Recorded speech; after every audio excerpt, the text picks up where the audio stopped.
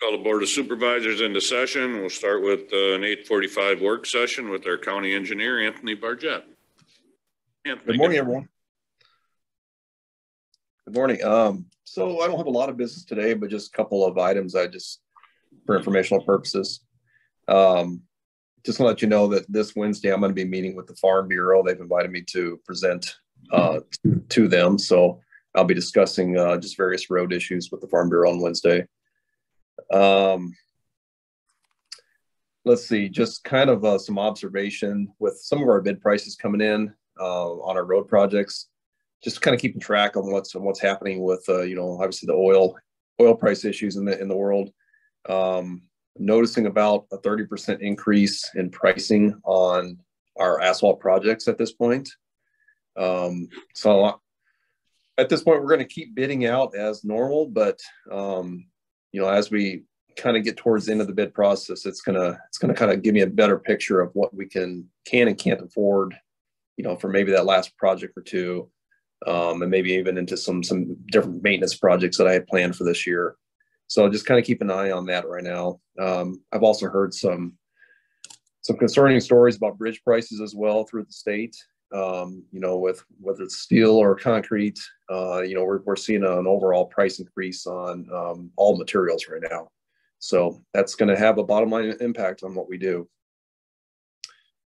Other than that, obviously we're dealing with snow today. We might make up for the lack of snow average for this week.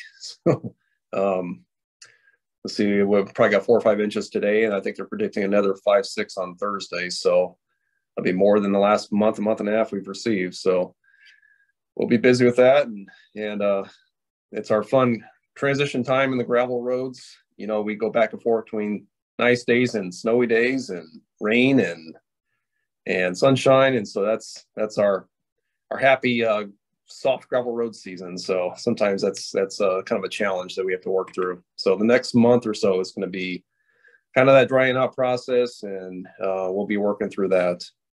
Other than that, so you guys have any questions for me? I had a citizen ask about the town of Sageville. If there's anything they could do by the school, like a turning lane or something that's really getting congested. At the traffic light there, are you saying? Or yeah, right. They're actually getting backed up all the way out to 52 and up the hill around that corner, and I'm kind of concerned that you're going to have a bad accident. So are they looking for a right turn lane as you come off of 52 or Highway 3 there? Right turn lane into the school, and then also a left center turn lane coming down the hill? It's something, I guess coming down the hill would be where the biggest issue would be, where you're coming from, a greater speed than off at 3, but I don't know. Right. Okay. I hadn't heard that one yet. I do know I've been working with the school district there, or the school, to make improvements to those traffic lights. The school is actually responsible for those signals themselves, but we have kind of an agreement that we'll kind of work together on that. And I think they're planning on adding some signal advanced warning signs further up the hill to the up to the north there. Yeah.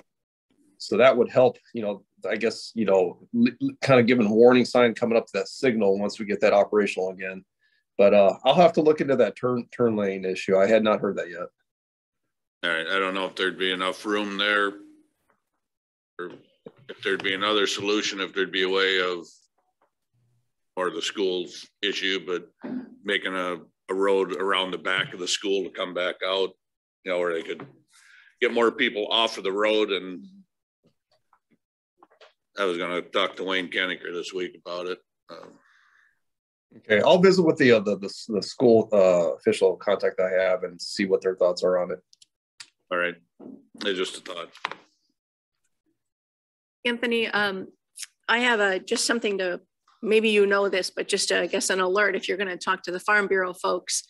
At the meeting on Saturday, Senator Pam Yocum said that that sales tax recapture plan by the state Senate is back alive again.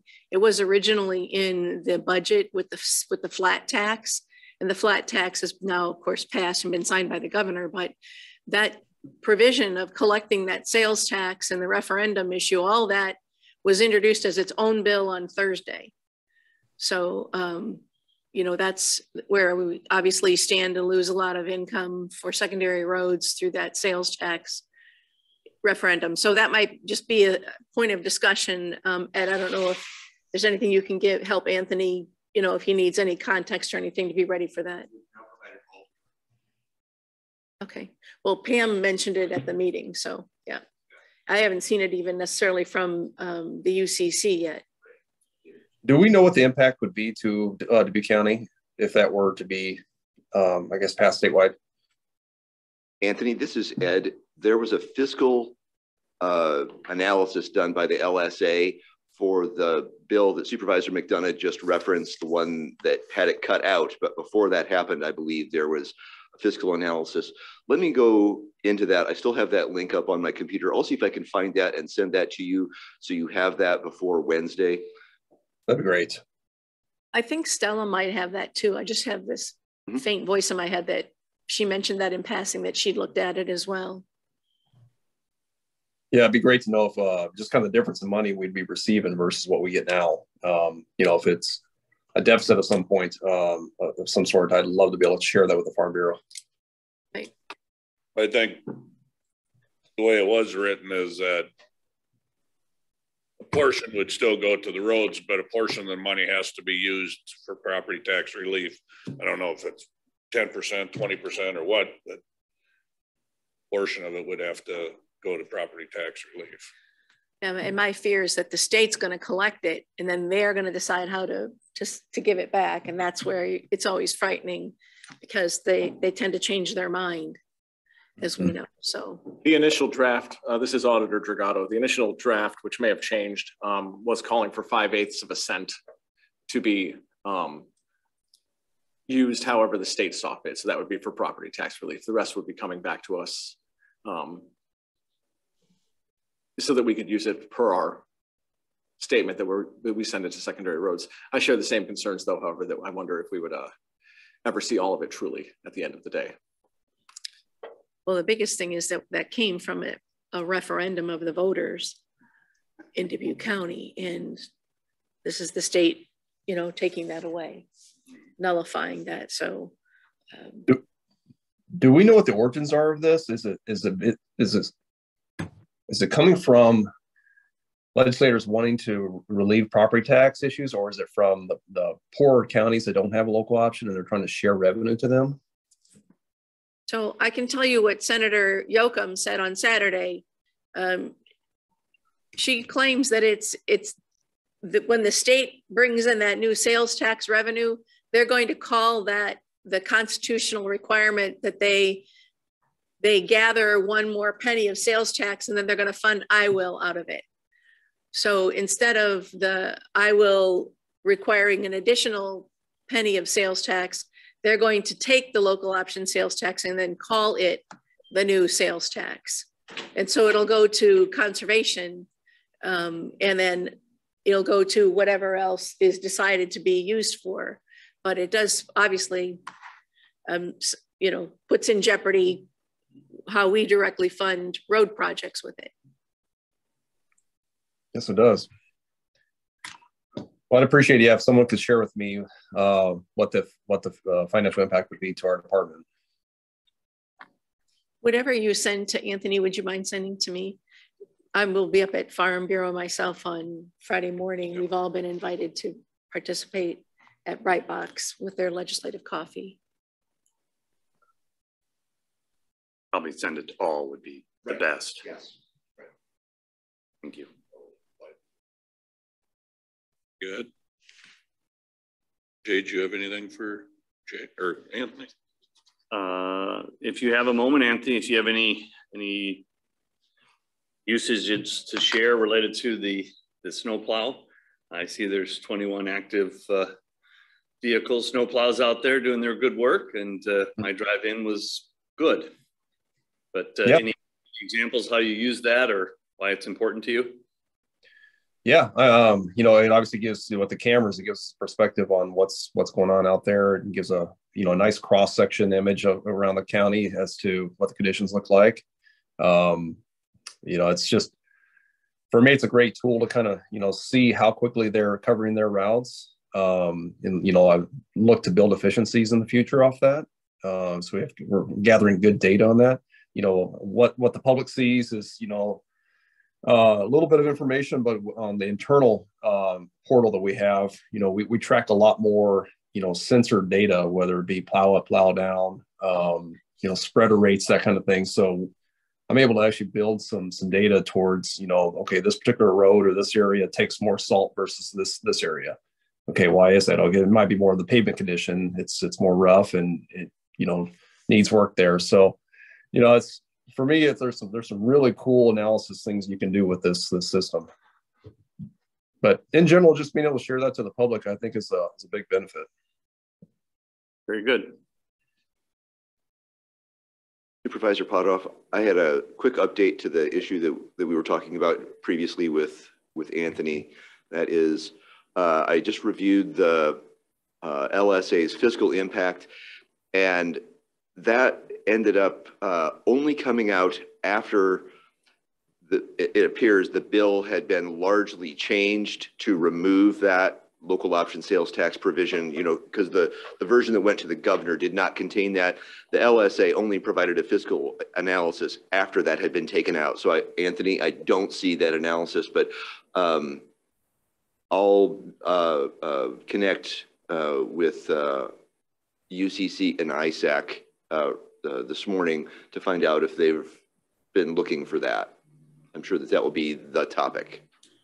On the math side, if this is right in our budgets, you've got the local option, assuming that relates to the local option sales tax, that's roughly 4.5 million. And if you do the 5/8, that's 60-some%, you'd lose 2.79 million, 2.8 million roughly. Out of that would not be what we normally have received. Yeah, that's a huge impact to our budget and what we do. Yeah, you're cutting out 8 to 10 miles of roads that are paved. Depending on what we're doing in those roads, it's, you know, at $300,000 to $400,000 per bridge. You know, do the math on that. That's several bridges that we're losing out on. That's, you know, it takes every bit of revenue we receive now is what we need to kind of maintain par with our county. We're not really, I wouldn't say we're really making up a lot of ground, even though it seems like we are. We're just doing what we're supposed to be doing. We're not in the position to be able to go through and do some major reconstructive type projects without, you know, good external funds coming in, whether that be a build grant or a major federal grant coming in to help us. The revenue we have right now is just sustainable to kind of keep this county going.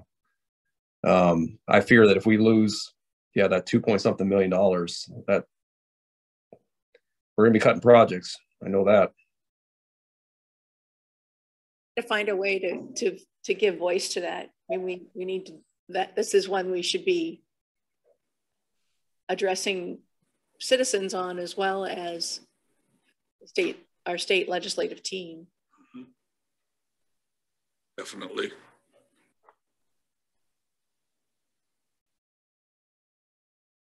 Their initial discussion over it was that counties would end up getting more money, which I don't foresee how they configure that. But there's some counties that don't have the local option sales tax. I guess they're taking it that, okay. Johnson County doesn't. Right, but they would get the money from that. Well, I would assume that those counties would probably pass a local option sales tax at that time to get 1% or whatever. So, yeah. If all they have to do is pass language and the money's already sitting there waiting for them, why would they? Right. Who on our, is anyone Are any supervisors, any members of team going to the March 16th down to the State House, Dubuque night? Because this would be a good topic for Dubuque night. Anticipated that I would go. Gonna go, Jay? I plan to go, but I think it is 9 o'clock as well. All right, anything else for Anthony? Thank you, Anthony. All right, thank you. Thank you, Anthony.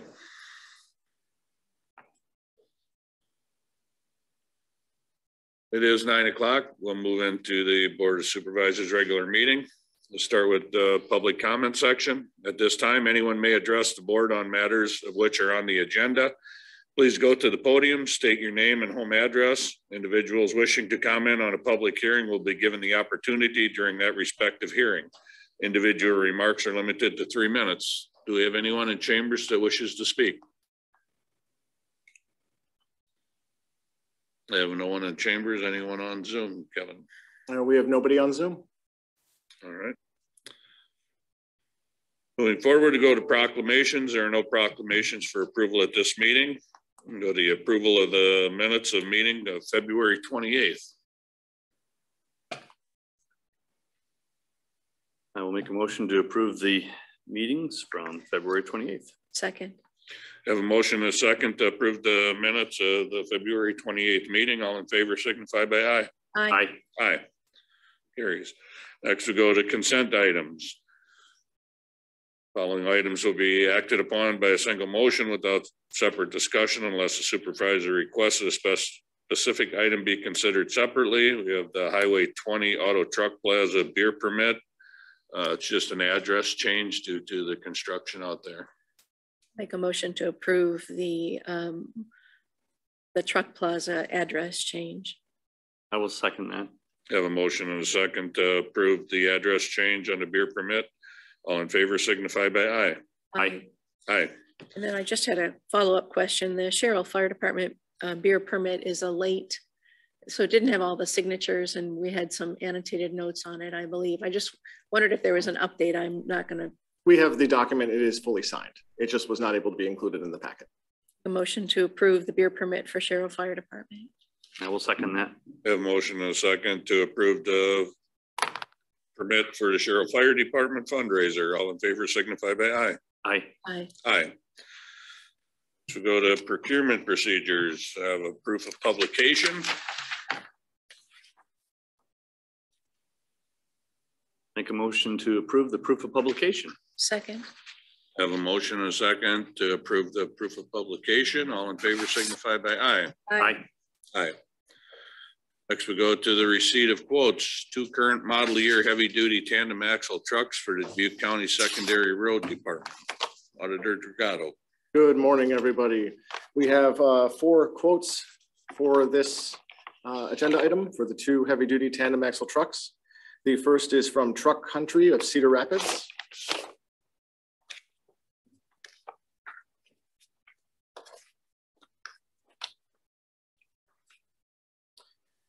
And the total quote is $214,612. That's $214,612.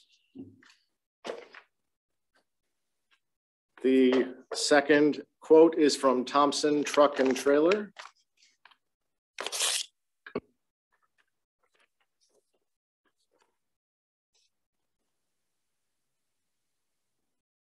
The bid is for $189,800. That's $189,800.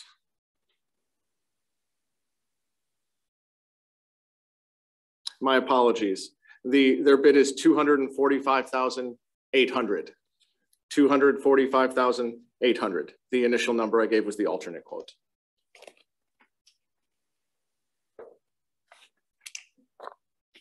The third bid is from GTG Peterbilt.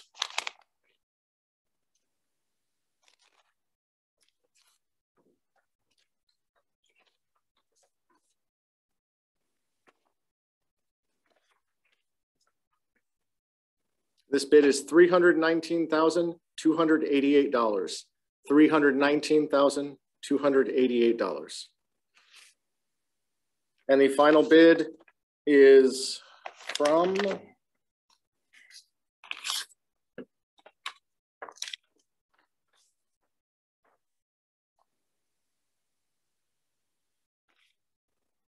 RDO Truck Centers, and that bid is for $290,310. That's $290,310. That completes the bids for the trucks. Make a motion to receive the bids and refer them to the county engineer for further action. I will second that. Have a motion and a second to approve the bids and forward them to the county engineer for his determination. All in favor signify by aye. Aye. Aye. Aye. Next we go to the receipt of quotes for snow equipment to be installed on 2 tandem axle trucks for Dubuque County Secondary Roads Department. Auditor Dragato. Good morning again. We have 2 bids for this snow equipment. The first one is from Henderson Products.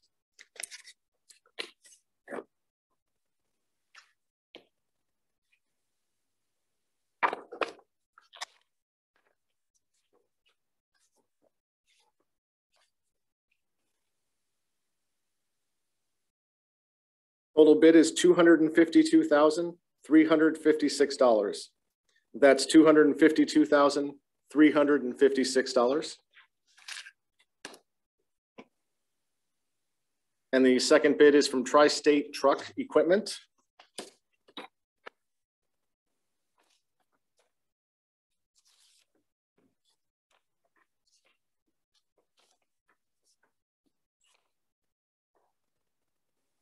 This bid is $214,642. That's $214,642. And that completes the bids. I'll make a motion to receive the bids and refer them to the county engineer for his review and recommendation. Second. Have a motion and a second to receive the bids for the snow equipment and forward to the county engineer for his determination. All in favor signify by aye. Aye. Aye. Aye. Carries. We go to public hearings. We have proof of publication for public hearing. My motion is to approve the proof of publication. I will second the proof of publication. Have a motion and a second to approve the proof of publication. All in favor signify by aye. Aye. Aye. Next, we have a public hearing on proposed property tax levy. Good morning, board. Can you hear me okay? Again, good morning, Stella. Good morning. So this is the first of a couple of public hearings that we will have on our FY23 budget. So this one was set by Senate File 634. That was passed in the 2019 legislation. So this is the third time that we're looking at this specific notice. It was intended to create an additional notification about property tax increases on city and county budgets. And it requires that we hold a public hearing and then adopt the maximum tax dollars that can be assessed during the budget year by resolution. So the form only looks at general services and rural services, which we know is not what makes up our entire levy. And if there is an increase of greater than 102% in either of those categories in the current year, the board has to approve the resolution by a supermajority. Everything we do is by a supermajority, a 2/3 vote. And after you adopt the resolution, the board can set the date and time and place for the hearing on the full budget. I'm happy to answer any questions or go through the form more if you would like me to do so.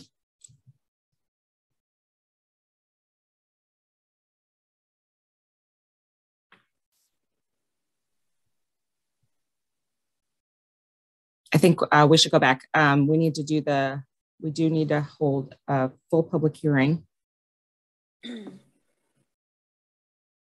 I'll make a motion to open the public hearing. Second. You have a motion and a second to open the public hearing. All in favor signify by aye. Aye. Aye. We are now in public hearing. Do we have anyone that wishes to address the board in chambers? Do you have anyone on Zoom? Anyone on Zoom can raise their hand. Signal. Anyone on Zoom, Kevin? Not that I can see. Nope. Motion to close the public hearing. I will second that. A motion and a second to close the public hearing. All in favor signify by aye. Aye. Aye. Aye. And then if we can go to the resolution. So this is what the board would need to take action on. This says that the maximum property tax dollars that the county can levy for FY23 for general county services, which would be general basic and general supplemental, would be $26,614,527. And for rural county services, it would be $5,843,800. And both of those do represent an increase of greater than 102% due to growth in our valuations throughout the county. Okay. Any questions for Stella? Motion to approve the resolution. I will second that. I have a motion and a second to approve the resolution establishing the maximum property tax dollars. All in favor signify by aye. Aye. Aye. Aye. Carries. Next, we have approved notice of public hearing on proposed fiscal year 23 budget. So now that you've passed that resolution establishing the maximum tax dollars that could be levied during FY23, we can set our public hearing for the full budget. So what is in the packet is the notice of public hearing for FY23 full budget and the notice of public hearing on the FY23 re-estimated budget, which would be our second amendment of this fiscal year. And so we're planning to hold the public hearings on Monday, March 21st at our 9 a.m. regular board meeting. Okay. Thank you, Stella. Motion. It's just a notice, right? Yep, this is just the note. Oh, sorry. Make a motion to approve the notice of the public hearing for the proposed fiscal year 23 budget. Second. Have a motion and a second to approve the notice of public hearing for March 21st. All in favor signify by aye. Aye. Aye. Aye. Carries. Next, we have approved notice of public hearing for the fiscal year 22 re-estimated budget. To approve the notice of public hearing. I will second that. Have a motion and a second to approve the notice of public hearing on the fiscal year 22 re-estimated budget. All in favor signify by aye. Aye. Aye. Aye. Next, we have a public hearing on proposal to enter into a loan agreement. Kevin DeGratto. Good morning, everybody. This is Auditor Dragato. We are up to the point in our refunding the landfill bonds process where today we are holding the public hearing. After the public hearing is closed, we have a resolution that will happen later on in the agenda that will take our next steps moving forward. So we'd be looking for a motion to open the public hearing.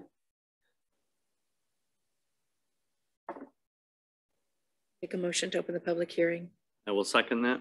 Have a motion and a second to open the public hearing. All in favor signify by aye. Aye. Aye. We are now in public hearing. Do we have anyone in chambers that wishes to address the board?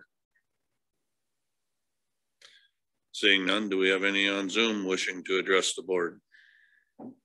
We do not. Motion to close the public hearing. Second that. A motion and a second to close the public hearing. All in favor signify by aye. Aye. Aye. Aye. Next, we have a notice of public hearing, amendment to the fiscal year 2022 secondary roads 5-year construction plan and fiscal year 2023 secondary roads 5-year construction program. Be setting the hearing for March 28th at 5:30 p.m. The typo there shows 5:30 a.m. We're trying out early morning meetings Good now. catch. Good catch. Well, I will make a motion to approve Supervisor Potoff's time and date for the public hearing. Second. I have a motion and a second to approve the notice of public hearing. All in favor signify by aye. Aye. Aye. Next, we'll move to the approval of plats. There are no plats for approval at this meeting. Along to the action items of a resolution to approve the hiring of deputies, assistants, and clerks. Make a motion to approve the resolution. I will second that. I have a motion and a second to approve the hiring of deputies, assistants, and clerks. All in favor signify by aye. Aye. Aye. Carries. Next, we have a resolution taking additional action on the proposal to enter into the general obligation refunding loan agreement. Good morning, everybody. This is Auditor Dragato again. This resolution further moves forward with the board's determination to enter into the loan agreement. It is materially indifferent from the last resolution we signed. It's just part of the process we follow with Dorsey.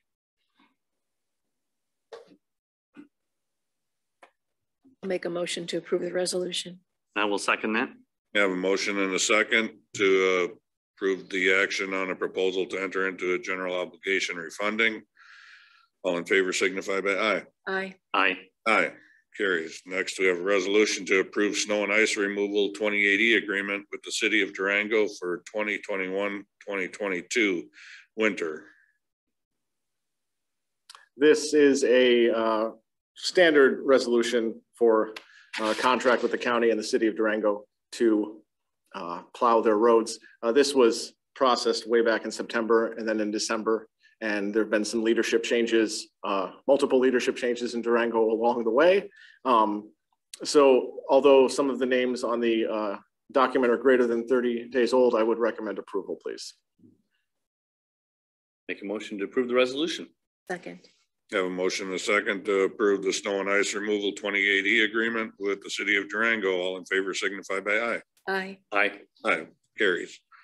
Next, we have a resolution to approve the delegate for signing necessary documents with Stagger Construction Incorporated for the HMA resurfacing on Sundown Road, project STBG-SWAP-C031 parentheses 113-FG-31.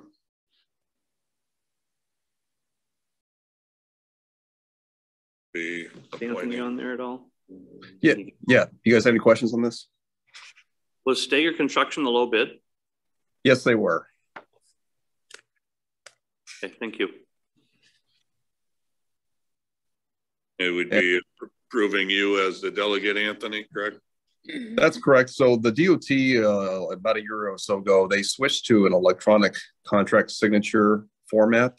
And so it's through a system called Doc Express. And this allows you guys to authorize me to go in there and electronically do that. You have to have some special permissions through Doc Express to do electronic signature and everything. And sometimes it's just easier to authorize the county engineer to take care of that on behalf of the board. Okay, thank you, Anthony. I'll make a motion to approve the resolution. Second. I have a motion and a second to approve the resolution approving delegate Anthony for signing the documents with Stagger Construction. All in favor signify by aye. Aye. Aye. Aye. Carries.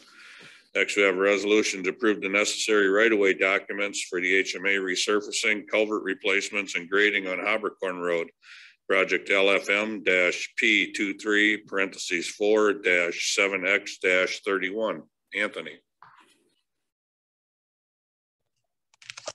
Okay, so this particular right-of-way document references 0.187 acres of easement that we need to purchase for a culvert project as part of culvert replacement as part of this project.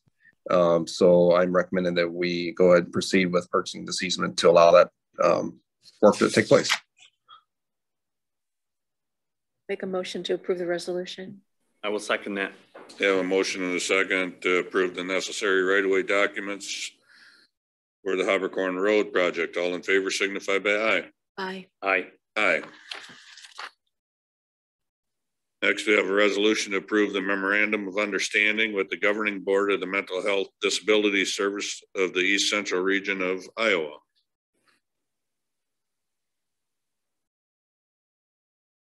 Have any questions on this?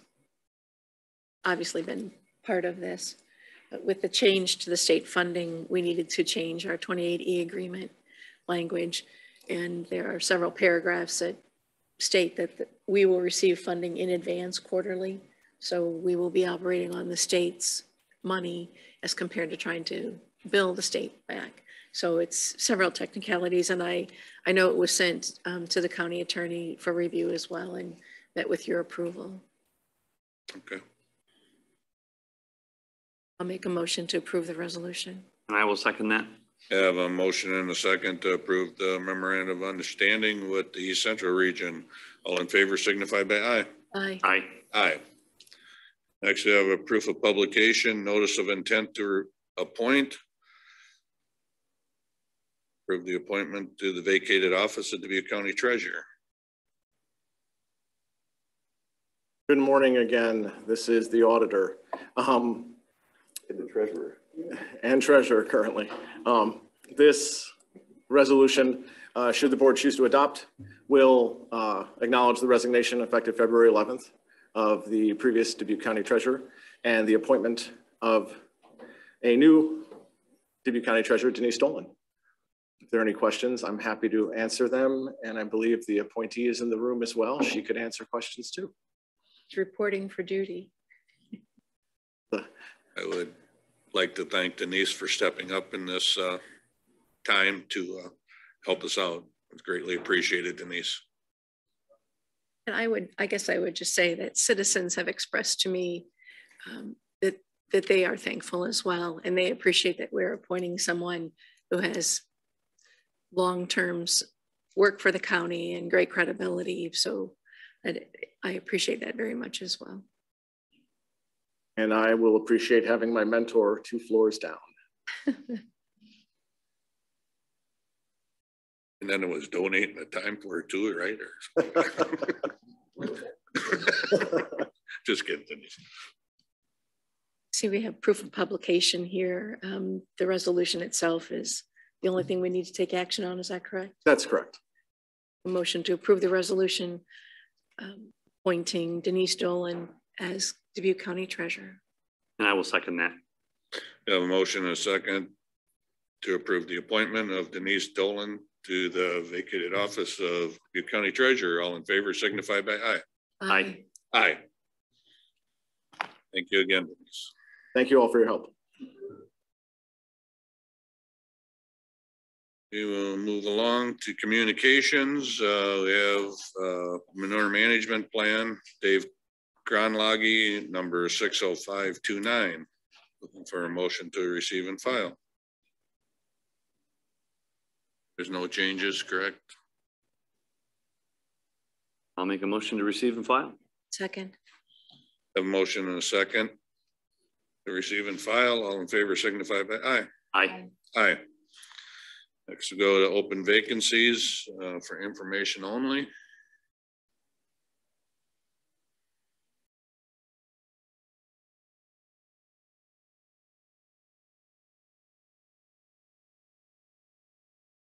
Any questions on that?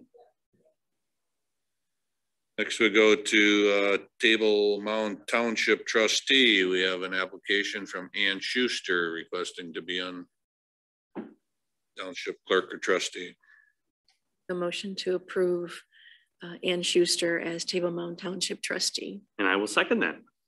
We have a motion and a second to appoint Ann Schuster as the Table Mound Township Trustee. All in favor signify by aye. Aye. Aye. Aye. Carries. Next, we have personnel requisition. Motion to approve the personnel requisition for temporary part-time intern for the IT department. Make a motion to approve. Second. Have a motion and a second to approve the temporary part-time intern positions. All in favor signify by aye. Aye. Aye. Aye. Next, we have a motion to approve the personnel requisition for a permanent full-time victim witness coordinator for the county attorney's office due to a person leaving. Just be replacement, correct, CJ? I'll make a motion to approve the personnel requisition. And I will second that. Have a motion and a second to approve the personnel requisition for the county attorney's office. All in favor signify by aye. Aye. Aye. Aye. Going to public comment. At this time, anyone may address the board on matters of which are of concern to that person and which are not agenda items. Please go to the podium, state your name and home address. Please be aware that the board is limited in their ability to respond to such inquiries as Iowa Code prohibits the board from deliberating or acting on items not appearing on the agenda. Individual remarks are limited to 3 minutes. Do we have anyone in chambers wishing to address the board? Do we have anyone on Zoom wishing to address the board?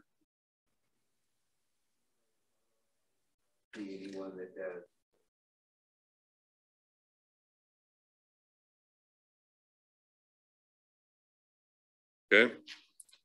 Make a motion to recess till 9:30. Second. Have a motion and a second to recess till 9:30. All in favor signify by aye. Aye. Aye. We are in recess.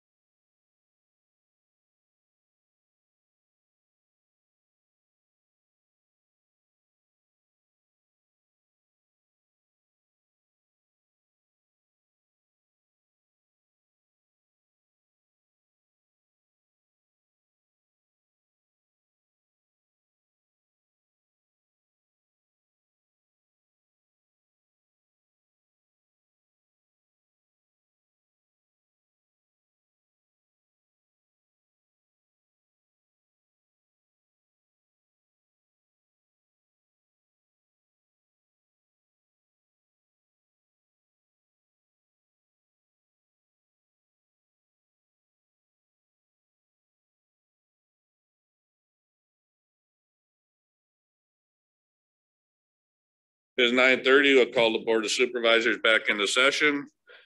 Our 9:30 work session will be with our COVID update with Samantha. Morning. How are you today, Morning. Samantha? Good. How are you all? So we're entering our second year with the COVID-19 pandemic, but I do feel more optimistic about our current situation as I come to you this morning with a March COVID update. So this is a map showing our community transmission level as of this morning from the CDC. And as you can see, this looks a lot different than it did when I was here last month. Last month, I think almost the whole map was red.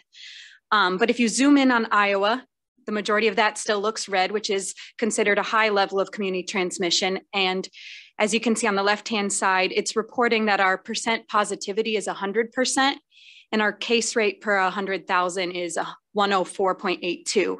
And so because we are no longer reporting our negative tests to the state and those aren't getting reported to the CDC, that's why our number for percent positivity is at 100. And that's not necessarily accurate in our current situation. So looking at community transmission level might not make the most sense for us right now as a state. So I just wanted to point that out on that slide. But following the trends of the nation, the cases in Dubuque County are going down. As you can see on March 2nd, it was reported that there were 102 positive COVID cases in the last 7 days. And I would anticipate this Wednesday that number stays around 102 or goes even lower again. These are our COVID vaccination, our variants in Dubuque County by month. And as you can see, 100% of our positive cases throughout the month of February are estimated to be the Omicron variant. And for the state of Iowa as a whole, it was 99.7% of all positive cases in the state were estimated to be Omicron. So we're pretty in line with the state of Iowa as a whole. And we do not have any March data on our variants yet, but we do know that it's Omicron that's here and spreading. These are just our positive cases broken down by age group in roughly the past month. And this follows similar trends we were seeing over the past few months, that young adults and children are making up the majority of our positive COVID cases. You can see in there 60 to 64 is higher up, making up 8% of our cases, but otherwise it is following that trend we've seen for quite a while now. But back to what I was saying about community transmission level, that might not be the most accurate thing for us to base our current situation on. And this slide comes directly from the CDC, discussing that the current state of the pandemic requires a refined approach to monitoring COVID-19. Community transmission indicators were developed back in the fall of 2020 prior to the availability of vaccines, and they reflect the goal of limiting community transmission in anticipation for vaccine becoming available. Neither of the community transmission indicators that we use currently reflect medically significant disease or strain to our healthcare system. And community transmission levels are largely driven by case incidence, which does not differentiate between mild and severe disease. So why refocus efforts on monitoring COVID-19 in communities? This slide also comes directly from the CDC. And there's a shift from eliminating COVID transmission towards more relevant metrics given the current levels of population immunity and the tools we have available. Our current high levels of population immunity reduce the risk of severe outcomes for those vaccinated as well as unvaccinated at this point. We also have a wide range of tools available for public health and clinical healthcare settings that include broad access to vaccines, therapeutics, and testing supplies. Our community measures should now be focused more on minimizing the impact of severe COVID-19 illness on health and society. So using all that information, the CDC last week did develop a new metric that they call community level. And that classifies every county in the United States into categories of low, medium, and high. This new system better reflects the realities of the virus's effects on our communities and our local healthcare systems, and will help to determine what prevention measures are needed to protect ourselves and our community members from the spread of COVID-19. In this metric, the CDC looks at 3 different areas of focus. They were looking at COVID-19 admissions per 100,000 population in the last 7 days. the percent of staffed inpatient beds occupied by COVID-19 patients, and the total new COVID-19 cases per 100,000 population in the last 7 days. And those three metrics together determine our community level. So as you could see from that map, as of March 4th, the CDC did classify Dubuque County at a level of low. And this, and based on that, the CDC has come up with these recommendations for communities experiencing a low community level. On the community side, they're recommending distribute and administer vaccines to achieve high community vaccination coverage and ensure health equity. We know that we have tons of very helpful and willing community partners in Dubuque County who are providing vaccinations. We still have many walk-in clinics and the mobile unit out there providing those services as well. They also recommend maintain improved ventilation in public indoor spaces, continue to ensure access to testing when it's needed, and ensure access to equity in vaccinations, testing, treatment, and outreach. On the individual and household level, they recommend everyone stay up to date on COVID vaccinations and boosters. Again, maintain improved ventilation throughout indoor spaces. Continue to follow CDC recommendations on isolation and quarantine, which have not changed since the last time we met. And if you're immunocompromised or at high risk for severe disease, have a plan for testing when you need it, and talk to your healthcare provider about other mitigation strategies, antivirals, therapeutics that you may need in the case of getting COVID-19.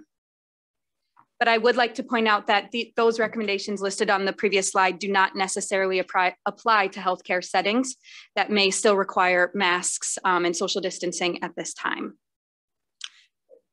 So then this is just information on Dubuque County's vaccination rates.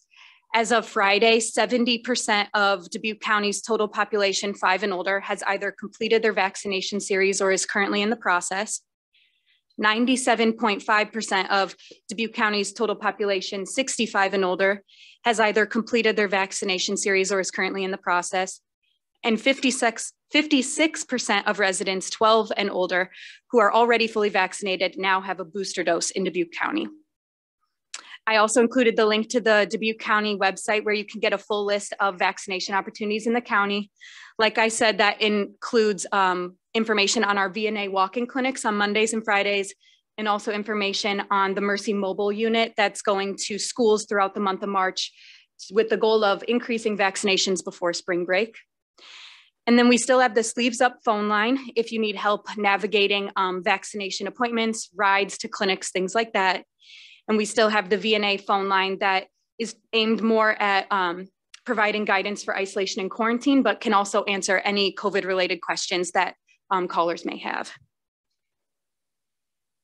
So that's all that I had for this update. I wanted to let the Board of Supervisors know that the incident management team is still meeting with pre-K to 12, higher ed, testing providers, vaccine providers on a regular basis, though we are having those conversations with them now about possibly scaling back those meetings from weekly to maybe bi-weekly, email chains once a week to check in with each other, things like that. But other than that, I'm open to any questions you have. Samantha, thank you so much for being here. Can you just remind me of the status of the immunizations or the vaccinations for the little ones, the ones under 5? Yeah, I have not heard much more from that.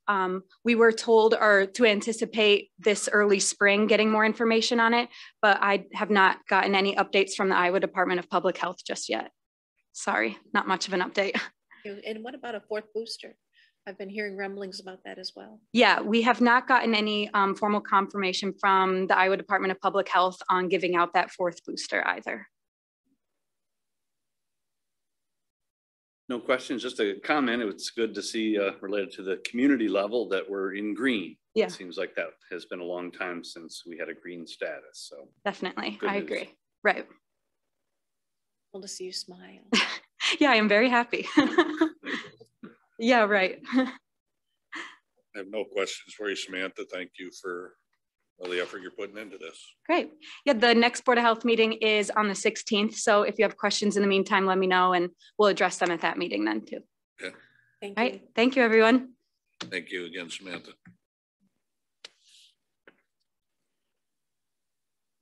make a motion to recess until, oh, it is 9:45. Okay. Good. Sorry. We'll move into our work session to discuss the external ARP applications. We have a presentation from Findlay Hospital to start. Go ahead. Good morning, this is Ed Raber, and as we embark on hearing these presentations, one of which, because of weather, will be participating by Zoom, if that's okay. But this is the spreadsheet where we're going down this list. If the auditor could scroll down just a wee bit. There. This entire, today's presentations will close out this section of applicants, at least on this list, under the support the public health response from our external partners. There is, there had been one other application that was on this list that I've removed for this version that through a snafu, I think some confusion, there was a small $15,000 carryover application. We've removed that, but this will represent the next, the last from this section here. And I've made some initial contact with the external partners on the next group, just to alert them that something, that there may be an opportunity that you invite them, a few of them, to come in the following week. So we're trying to help you get through these as quickly as possible. And again, we've asked all of these presenters to speak for about 10 minutes to allow a little bit of Q&A back and forth. Thank you. So hopefully that's exactly what you were expecting.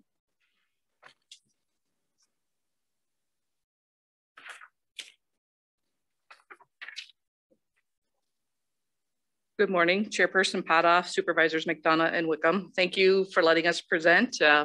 For me, it feels a little strange to be presenting in person. You know, we've been in a remote world in healthcare where we're still hunkered down a little bit. So, and thank you, Ed, for making this happen. I know this has been a challenging project for you, and then coupled with me being unable to come the day he asked, he still was able to juggle things. So I really appreciate that. I'm Robin Scalisi. I am the Vice President of Operations for Findlay Hospital, and I have also functioned as the Incident Commander and COVID Vaccine Officer for Findlay over these past 2 years. Also, as an interesting point, is also my first 2 years at Findlay Hospital. So my anniversary date was March 2nd. While Dubuque is new to me, COVID has been my life while I have been here. Today's grant proposal is a culmination of input from several hospital stakeholders who've been navigating through all of the pandemic work over the past 2 years.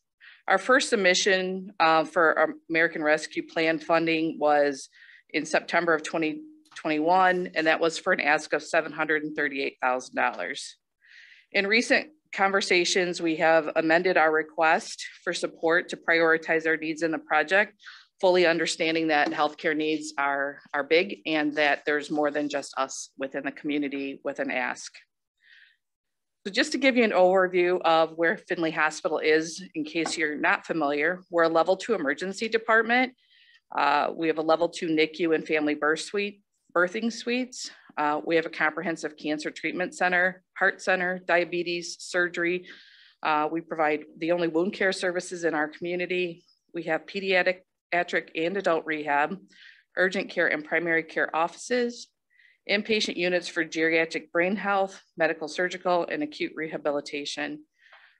We have really developed a very dynamic respiratory therapy department as we treat this respiratory illness over the past 2 years.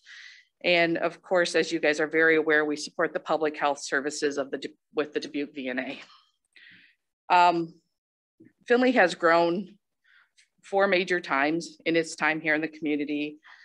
These service lines offer comprehensive healthcare needs to the entire community. And of course, we serve everybody who seeks care within our organization. The city of Dubuque and the surrounding area has 65,000 city residents and 50,000, surrounding area residents. And of those residents, we have seen 43,000 of them in the year of 2020.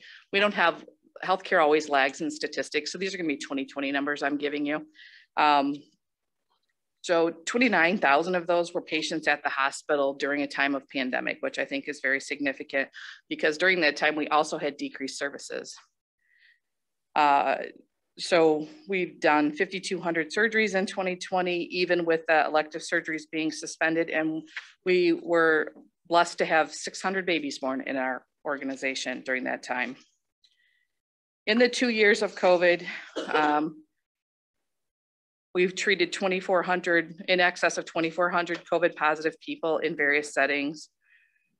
We had 710 inpatients that between the 710 people stayed 3,500 days in our hospital.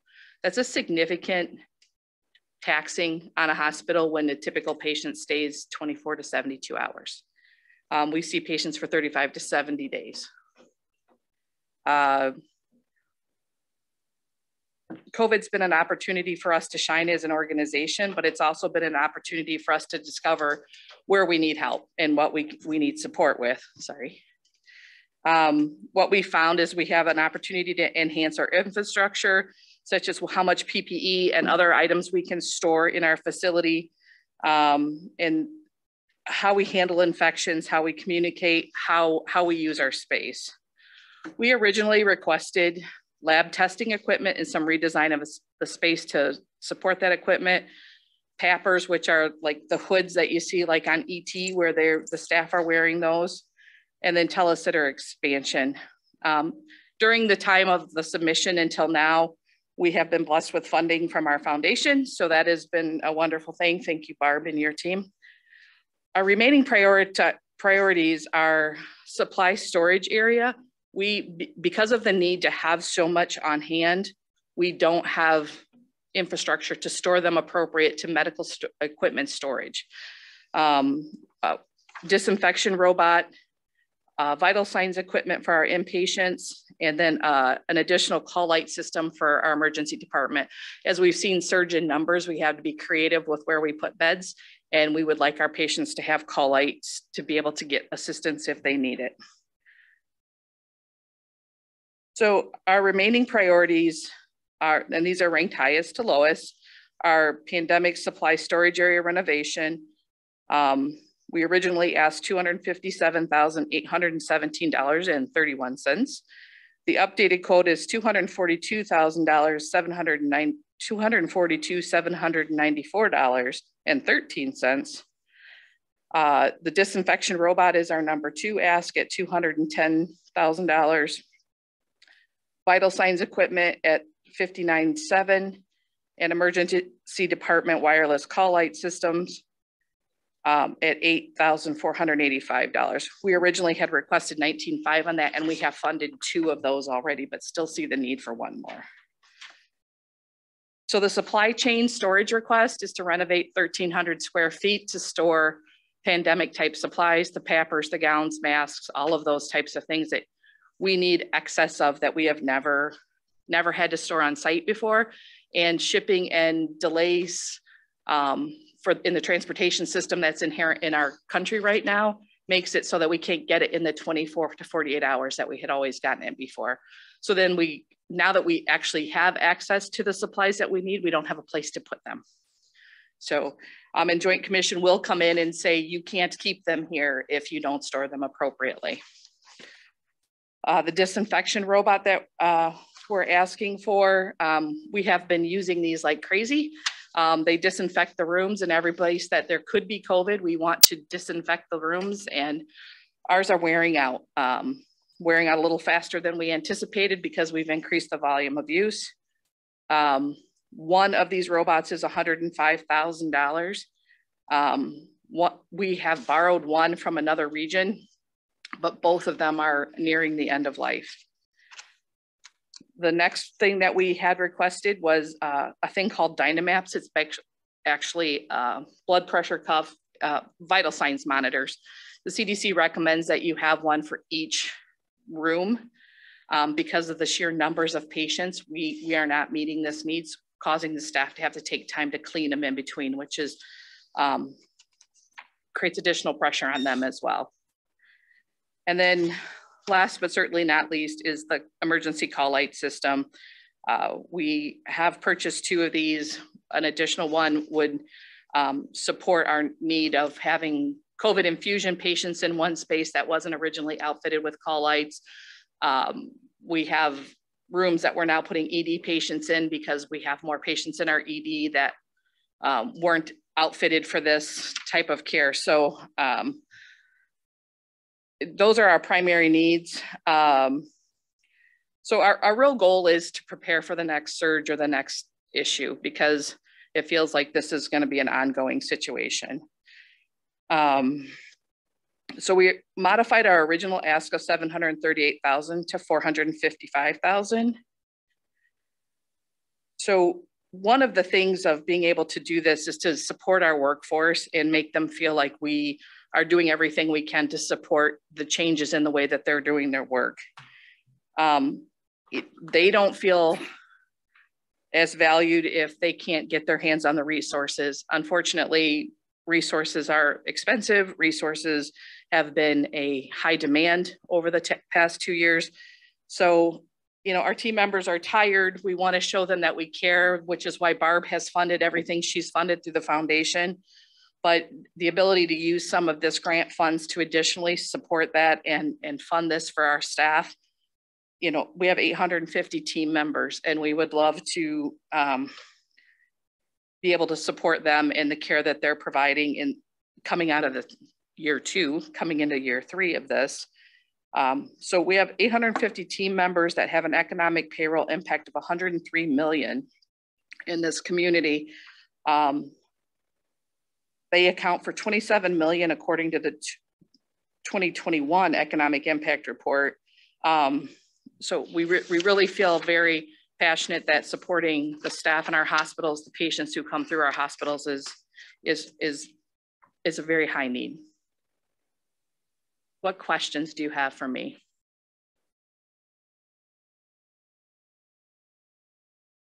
Go back to the budget summary page, please.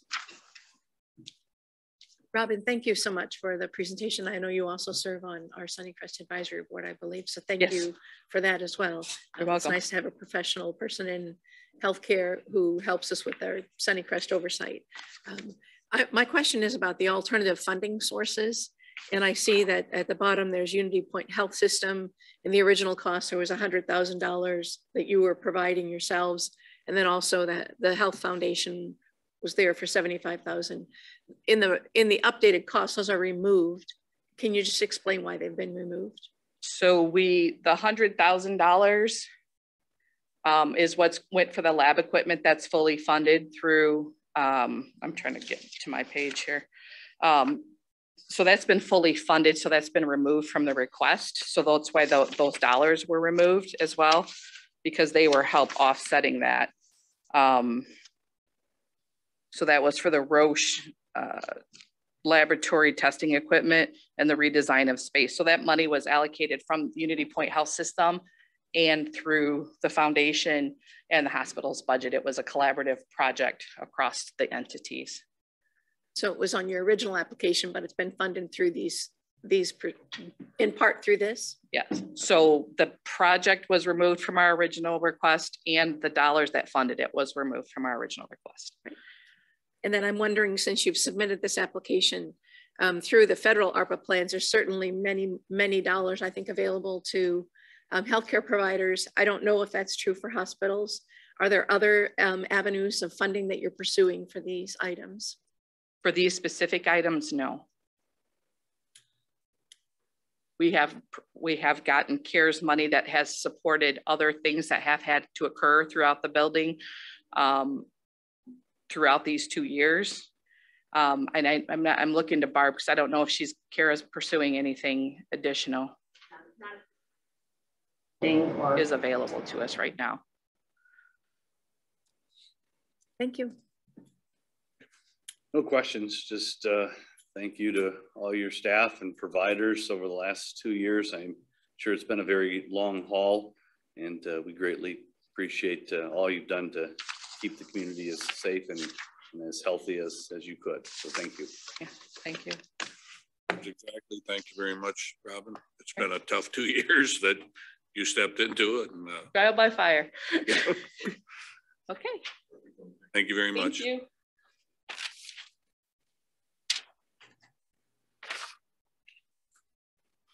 Next, we'll move on to the presentation by Northeast Iowa Area Agency on Aging.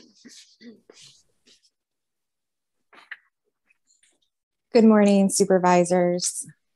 Thank you for having me, and I apologize. I've had kind of an odd morning, so I do want to give you a heads up. Unfortunately, we had some pretty severe weather here. My kids were having a school delay, so I could not make it. And then I got the kids on the bus and had to make a quick trip to the emergency room with a family member. So if you hear odd noises, I apologize in advance. Thank you for understanding. So I believe they've got my PowerPoint, and I'm not going to. Okay. There it is. So unless you really feel the need, I'm not going to go through all of these slides again. It just talks about what we are as an area agency on aging and what we do. I do want to go ahead and just give you a brief reminder that our mission is to help older persons respond to their their evolving needs and choices, and make sure that they can access supports that will empower them to live in the community of their choice with dignity and respect. We had previously come to chat with you guys and were generously funded through the ECR Fund 10 funds, which is greatly appreciated. And when Ed contacted us about this additional opportunity, I was very excited to be afforded the opportunity to talk to you again. So if you can jump ahead to page 5 on the slides, please, I will give you some updated information as to our current service levels. Hello there. Hi, I'm Cindy from Lab. I'm here to get some blood. There we go. Okay, so you'll see last time I presented, I gave you the quarter. For right now, we have served in Dubuque 1,128 individuals for a total of 564,000 and change in services. And then, or excuse me, that was for FY21. The first half of this year, FY22, we're at 615 individuals, 286,000 in services. So showing that we are still on track to be at about those same numbers for FY21.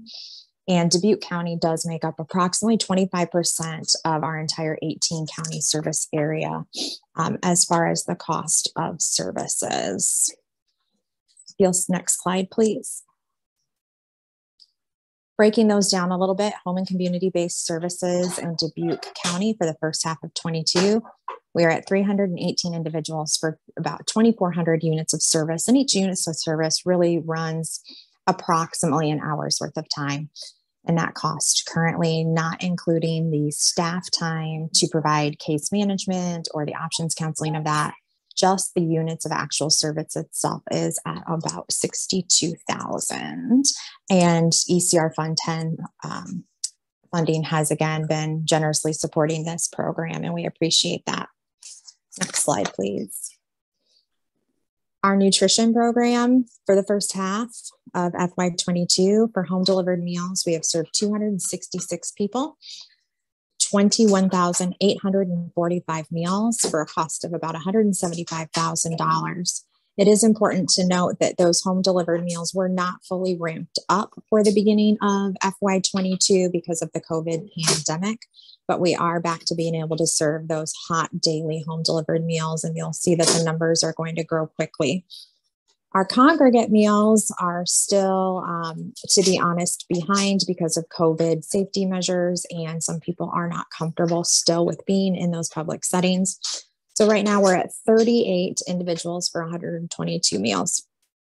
Although COVID is impacting this, it's important to note that historically, Dubuque County has had some low numbers when it comes to those congregate meals. Really, the congregate settings are changing. Individuals have different preferences, and going to the senior center isn't quite as attractive as it used to be to our younger generation of older adults. However, we are looking for some partnerships with other community providers for meals in Dubuque to partner and see what can happen to grow that. In addition, we also have our Iowa Cafe initiative, which is an initiative across the entire state that we have found great impact with and is being met really quite impressively. So Iowa Cafe is a program where we partner with locally owned restaurants. We develop a menu with them that meets the senior nutrition guidelines, and we are able to provide meals to individuals. They take a scan card into the restaurant with them and can scan. They're then able to choose meals off of that specialized menu, and we will cover the cost of those meals.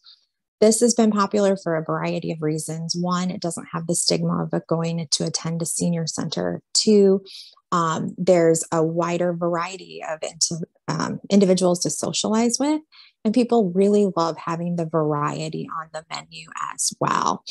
It's been great because with the COVID isolation, we have seen a lot of people who've really developed some social isolation from being in the home. And this is getting them a chance to be out and about in the community. And again, our numbers for that currently on Iowa Cafe and our other communities, we have 970 individuals receiving meals compared to our total congregate meals across 18 counties at 1,400. So you can see that we are at over half of our individuals are choosing to have those those Iowa Cafe meals over congregate. This slide here, just to want to give you a little bit of an update of how well this is going. The locations that have the largest numbers of meals served are all going to be locations where an Iowa Cafe is present. So Fayette County, our Iowa Cafe is in Westgate, Iowa. I don't know if any of you have been there, but the population is incredibly small, and this program has taken off. You can also see Alameda County. That is another one of our Iowa Cafe sites. And same situation prior, our congregate numbers were very low, but with Iowa Cafe, we're able to reach more individuals.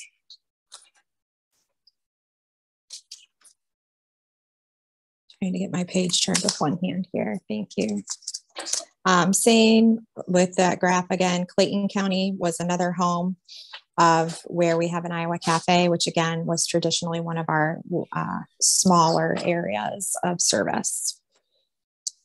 Next slide talks about the Family Caregiver Program, which again, thank you for the ECR Fund 10 has been generously funding that. We appreciate that greatly. Going on to the impact of COVID on NEI 3A. We talked about this briefly before, but this has, through NEI 3A's expanded CARES funding, we were also able to find a plethora of additional needs in the community that were really just kind of being hidden until we were able to do some extensive outreach. So my request for today is I would like to request additional funding for services for older residents in Dubuque County. Those services would include the home and community-based services, which are the in-home things like homemaker, chore, personal cares to help individuals stay in their home. Our nutrition program, as we just discussed, and the caregiver programming. At the beginning of the year, we originally requested $17,770, which was approximately equivalent to $1 per older resident. We then did up that request to $50,000 based on the much larger need that we were beginning to see. And we did receive that $25,000 from the ECR Fund 10. Today, I would like to ask for an additional $25,000 to finish out the amount that we had previously asked for to start up an Iowa Cafe in Dubuque County. This would be, obviously, as I've shown through the numbers there, it is a great resource for older community members. They're really enjoying that. It's getting them engaged in the community and getting them the nutritious meals they need.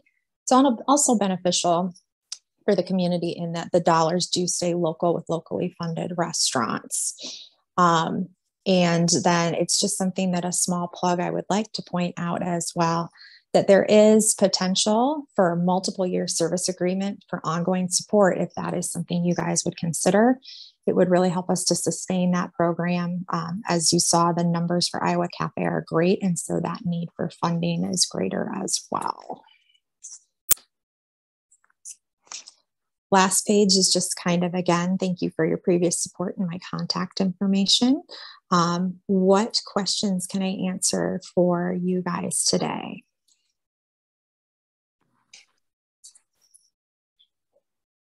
Do you have anything? No questions, Lisa, but thank you very much for your presentation and appreciate your dedication to meeting with us this morning and with a lot of other things going on in your life. So thank you very much. Thank you. Lisa, thanks for being here. I have a couple questions about the Iowa Cafe. I'm familiar with someone who wishes to be the Iowa Cafe location, but your assistants, you can't help them actually start up. You can't provide them with kitchen equipment. Your startup isn't financial assistance to them, right? The startup is for the programmatic portion. So we need to, there's equipment that the restaurant has to be equipped with in order to provide this program. So it is for the technology for that. It's also for the production of the cards. It's for the initial menu. It's for meetings with the nutritionist to make sure that the menus that we are creating meet those guidelines that are necessary. And then community outreach as well to let individuals know that that Iowa Cafe program is available to them. There is always an opportunity really for any restaurant that would like to be involved to contact our nutrition director, and she can describe the program in greater detail. The current location that we're working on a contract with is actually located, sorry, I left the room. A doctor had come in. It's in Epworth. It's in Epworth. Yes, thank you.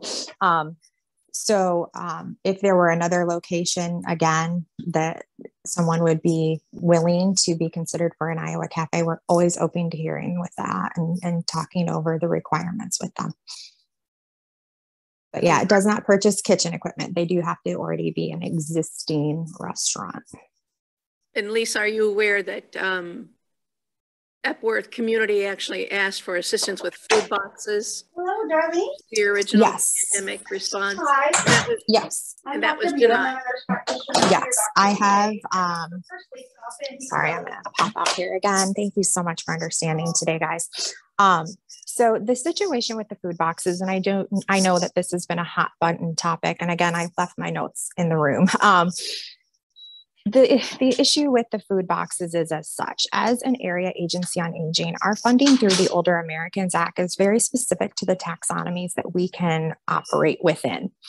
The taxonomy of nutrition has to be a prepared meal. So we cannot use federal funding aimed at nutrition for food boxes. Those are considered material aid. Our material aid budget is extremely low. That is typically meant more for items that are one-time kind of emergency assistance. So for example, we've had individuals whose furnace has quit working in winter and they are sleeping in their car for warmth.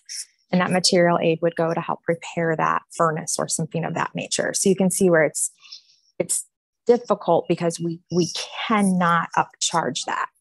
We are also in a situation where there are other federal programs aimed at grocery boxes and things such as the food banks and food pantries. And we're really not supposed to be duplicating the offerings that they have, but instead supporting them and by referring individuals who would need that type of service to those people. So if we awarded the $25,000 to NEI 3A, could we designate that it be used for food boxes through the program that you originally started at the beginning of the pandemic? So that program that we started at the pandemic was funded with specific funding through COVID interventions. It would be potential, however, just to give you some idea numbers wise, That particular program cost upwards of $78,000 for the food boxes to serve 54 people. So it was not a terribly efficient program. If you break that down, you know, if it were to be 5 meals, you're looking at about $232 per unit served. With an Iowa Cafe, as I told you before, we've been serving about 970 people for $89,000. So for a small, well, a slightly larger amount of number, we really are seeing more bang for our buck, able to serve people more efficiently. So for $25,000, you're not looking at anywhere near, I can't do the math that quickly. I apologize. My brain is a little bit scattered. But you would probably be either serving a much, much smaller amount of the population and a smaller amount of actual units or grocery boxes. The other side to that is because of the emergent services before, with the COVID funding, we were able to make some different types of agreements with the community. Since it was emergent, we could contact any grocery store that could help us immediately. Now that we are back into more normal types of situations, we would have to go through the full RFP process, letting the entire community know that we would be offering or looking for that service in the county, wait for submissions, go through contract negotiations. So it would be a much greater financial and programmatic undertaking. Thank you. You're welcome. You have, I guess I might have misunderstood you. You have a separate menu that goes with there is no program? Iowa Cafe here right now. There is no Iowa Cafe in Dubuque Right, County. they're working on one. I was Correct. just wondering if it's a Needs separate startup menu. money. Right. Well, it's going to happen. This money would be in support of, again, that starting up, and then, you know, the potential to serve those individuals with the funding. There is a specific menu that we work with a nutritionist from the Iowa Department on Aging to make sure that the meals are meeting the 33% of the required daily allowances for older individuals. But we do try to have a variety of items on that menu so that people can pick and choose what they would like for their meal. Depending on the location, they even are able to get meals at different times. So they can, depending again on the location, some restaurants offer breakfast, lunch, and dinner. And yeah, so there is a specific menu that they are asked to order within in order for the meal to be paid for with our funding through the agency. Okay. Would be somewhat of a big ask of a restaurant then, because they'd be handling 2 different menus. Typically, the menu is in line with items that they already serve. It's just choosing the healthier items off of the menu and making sure that the meal comes balanced. So, for example, it may be, and there are some pretty normal items on there. We're not saying that they can't get a cheeseburger if that's met, but then they have to meet the requirement that, okay, that counts as a protein for the burger, a carb for the bun, and then we would ask them to offer a side of a fruit or a vegetable and some form of dairy with it as well. But it's not saying you have to cook something completely different. If you've been to a restaurant where they have the little leaves next to their healthier options on the menus, it would be for, you know, equivalent of if you took those healthier options and made them on a separate menu. Okay. Does that make sense? Yep. Anything else, Jay? Yeah. Okay. Thank you very much, Lisa. All right. Thank you, guys. Good luck today. Good luck. Thank you.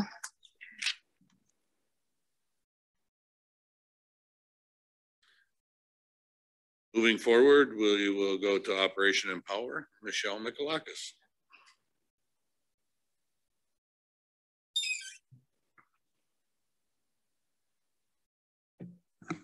Hello, and thank you on behalf of Operation Empower. for allowing us to apply for these ARPA funds. We really appreciate it. We really do. Today I have with me Kevin Lynch, president of our board. I have Maria Waterman here, the vice president of our board. I have Kimberly Terry, our housing director. Should you have any questions, I also want to thank Ed Raber for all of his help today. Through the process, he was great. So I will start out and talk about, I'm not going to go in depth about the need, but I think most people recognize that thousands and thousands of people are dying every year, and it's not getting better, it's getting worse. Substance abuse, mental health associated with it is a community disease. It affects every segment of society, whether you're looking at incarceration, hospital visits. Mental health is affected by substance abuse. It's just in every sector, we're finding physical health is affected. I have some under my roof right now. So I'm just going to give you a little quote just to show you the angst that's out in our community with parents. And this has nothing to do with someone that's applying for COVID monies, but this parent said to me, just heartbroken, heart-wrenching, she said, COVID is not the pandemic. She said, drugs and alcohol are. Another parent said to me, if Liberty was open, my daughter might not have died. Those are really difficult to listen to. And I just share them with you today. There's parents out there. It's really sad. But Liberty Recovery Community is definitely a piece of a puzzle that's been missing for a very long time. We opened up February 1st. We have people coming off the streets daily. We have, my goodness, we have brothers and sisters bringing in siblings. We have parents coming in. We have people in jail calling us. They're just coming out of the woodwork. We have applications that I had to hire another gal just to help us process applications. And the people we have under our roof are doing very well, I'm pleased to say. I'm excited about that. We've got a new person coming today. I don't think it's going to take that long for us to fill our building. Matter of fact, I wish I had another one. Got a great location. It's point source of where people are at in that neighborhood. You can go in the neighborhood and find syringes. It's just really where people are at. Not saying they're all there, but it's a great location. But we offer hope to these people that seemingly feel like they have no hope. And we give them a year to prove themselves in a very caring, safe environment with programming. And this far, what we're seeing in that first month, it's working. And I'm really happy about that. Now next, I will go to the budget. The budget, we asked for capital improvement monies, one of which is replace our HVAC system, which is 1993, replace our roof. I would say that we probably have roof leaks this year. We did last year. And an upright freezer for food giveaways. We are at a perfect point source for food giveaways, in which we do on that corner. That's good because the food pantries sometimes, have a limited amount of times that they can come. Well, this helps fill the bill, and it's such a great location. But this is not all. The money I requested is not all the money of our budget, nor is it even for these capital improvement that I have listed. And the only change that we made to the mental health substance abuse programming is for a part-time licensed social worker. We took away the relapse prevention specialist because of the Region 9 funding. And a social worker can do an awful lot of things. So that is the change. The monetary amounts did not change. We have applied for a variety of grants, although I want to say that 4 years into making a small organization, building a building and putting it all together and then running other projects was very demanding. I wish we would have had more time to be able to apply for more grants and more funding. But we did apply to ECR Iowa, Mercy Hospital, the Community Foundation, Tyson's, the Iowa Department of Natural Resources. Those are some that come to the top of my head. So we have a need, and really, we can help them as much as today as you allow us to help them. We took all the donation monies we had while we were building this, and we held on to it for dear life because we knew there was going to come a day, and we didn't know exactly, you know, right at the time we opened. We knew ahead of time that we had applied for county funding. We were hopeful that, you know, possibly it would be there for us, but we held on to some money so we could at least get started. And that's where we're at. So today, I'm requesting from you, you know, we've got tremendous letters of support if you look at them. We've got great support in the community. We hear it all the time, how much this project is needed. And I think that's self-evident. I don't think we need to pour over the need. I think everybody knows just how bad the mental health, substance abuse arena is in our world, in our country, in our city. And it's epidemic. So we just want to be a part of the solution. We're not the total solution. That was a misquote in the papers. I'm saying we're the be all end all, but I believe we are part of the solution that's been missing for a very long time.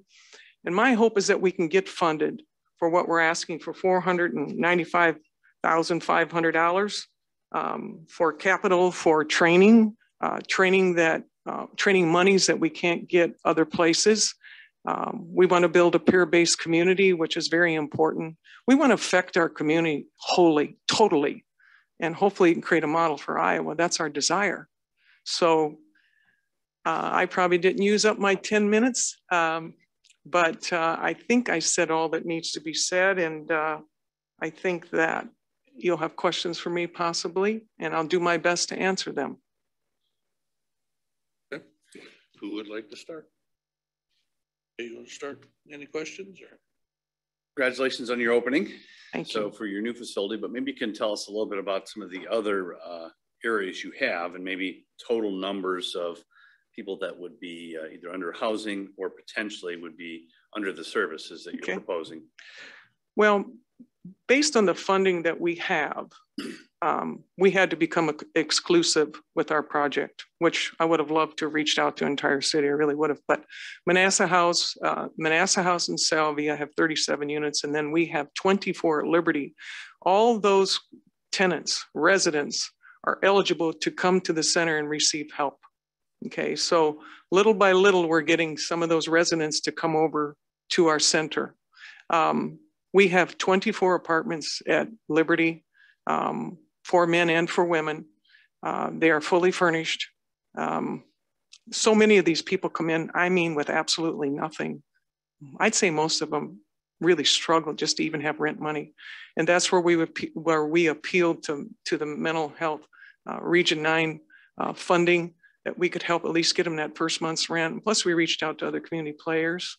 I don't know if I totally answered your question, but we have 61 people under our roof line, but I really see the day when we're full that we're going to need more units. I really can see that day happening because I believe this is such an epidemic situation. You know, it's really heart-wrenching. So any other questions? I have a few. Thank you so much for being here and for what you're doing, and the folks that are with you as well. I know they're an integral part of your team and spoken to them offline as well. But I know the region recently did award a grant to you, the mental health region, for $36,000. Mm-hmm. So that funding you're aware of what I'm talking about, right? Yes. Okay. Yes. So I just wanted my colleagues to know that you've received that funding. Right. Can I just say one word to that, Ann? Mental Health 9 funding it's a big help. It'll help buy books for these people that cannot buy them. You have a contract with them now, right? You're gonna be a contract provider? Right, but I just have a few words to say about it. And also they provide equipment so that we can better utilize our services by programming. And then they pay for the classes that are on at the time. They do not, you can't say that mental health pays for all our staffing. Oh, I just want to make that clear. It helps put a dent in it. It's a big blessing. It's a big help. and I appreciate mental health 9 funding. And they've been it's really geared towards helping the resident, and we appreciate it, but it does not pay for all the time in between that I have my staffing. I just want that to be known, so that it's not like we've got this money and it's paying for one position or something, because it's just how it works. Well, it's only $36,000. So well, clearly it's just it's a small fraction of what you need. Well, it's just a huge help. You want to say something? Yeah, you bet. Hey, good morning, supervisors. Nice to see you all again. Kevin Lynch, 749 Brookview Square in Dubuque here. Appreciate you taking time to talk to us today. Michelle has very eloquently laid out to you what we're doing with this project, and the leaps and bounds that we've come to get to today. And it's been a long and tough battle, especially for Michelle. She has put her heart and soul into this, and she's begged and borrowed and gone to every avenue that she could think of to make it work. And she's really got a very proven track record. I remember we came here a few years ago looking for your help, and you graciously agreed.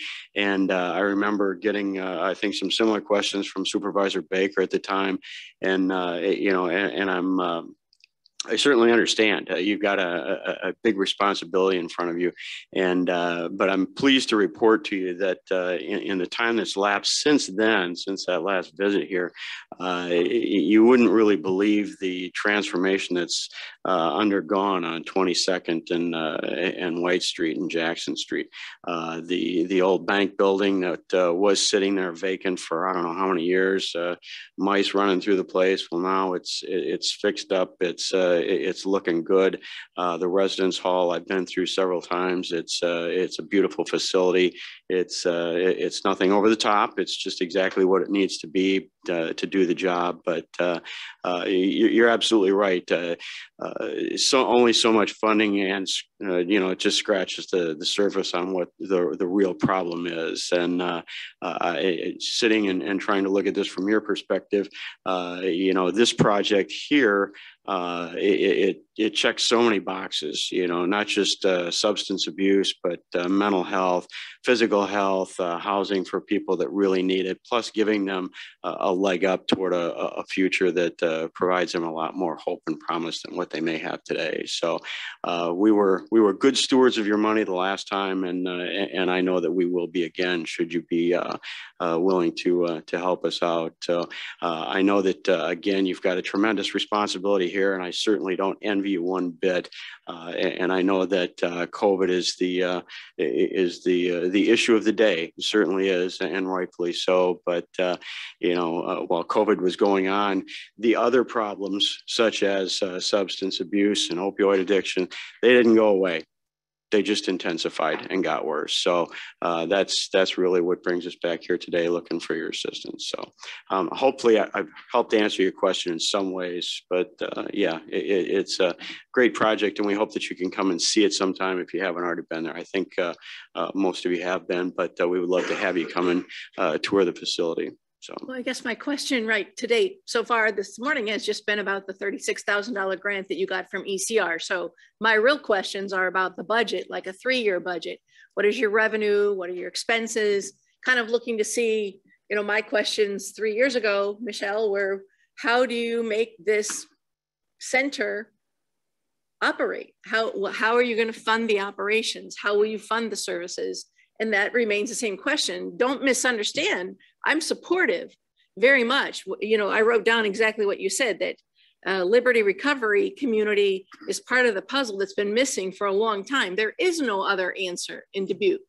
You are it. But I can't just continue to spend money, right? So I need to kind of see a budget, like, is there revenue from your 24 apartments? Are those subsidized by Section 8?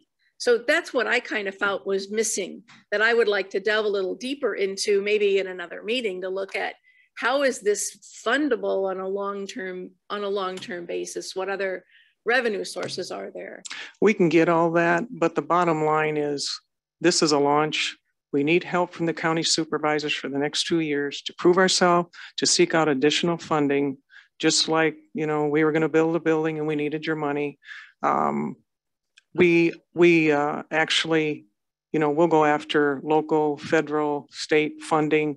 And there, you know, there are other things out there. SAMHSA is looking at recovery housing, funding that in the future. There's a lot of possibilities, but for the next 2 years to help us launch this, this is why I am coming here today and asking for the money. Now, as far as our budget, what we're asking from you does not cover all of our budget. Okay, we've got a big donor base. We have not had time, like I would have liked to do a lot of fundraising, whatever. But I have to believe that because this is such a big need in Dubuque, we're going to get a big backing when we do. So we can supply that, Ann. That's not a problem. To supply a budget, if I would have known, you know, that we needed that, we would have brought that today. So I'm back to, we need your help to launch our project for 2 years. That's what we need. And then another question I would have is the letters of support are from 2018. And of course, the pandemic has changed everybody, and Hillcrest has applied for some of the same funding I think that you've applied for. They're also looking at that housing component.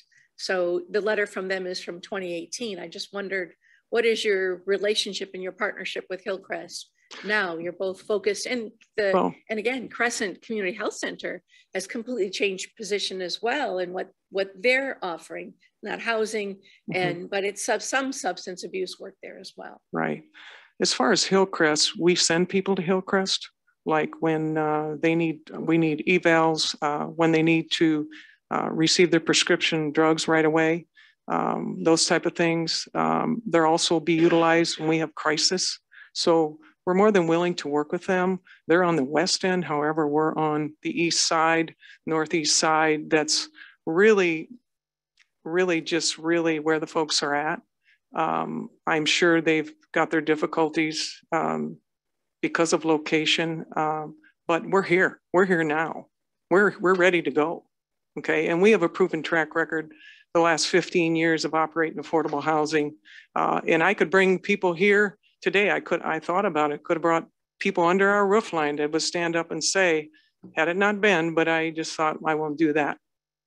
So got a lot of testimonies of people that so thrilled they got under our roof because now they've got productive lives and just see some great changes that are happening.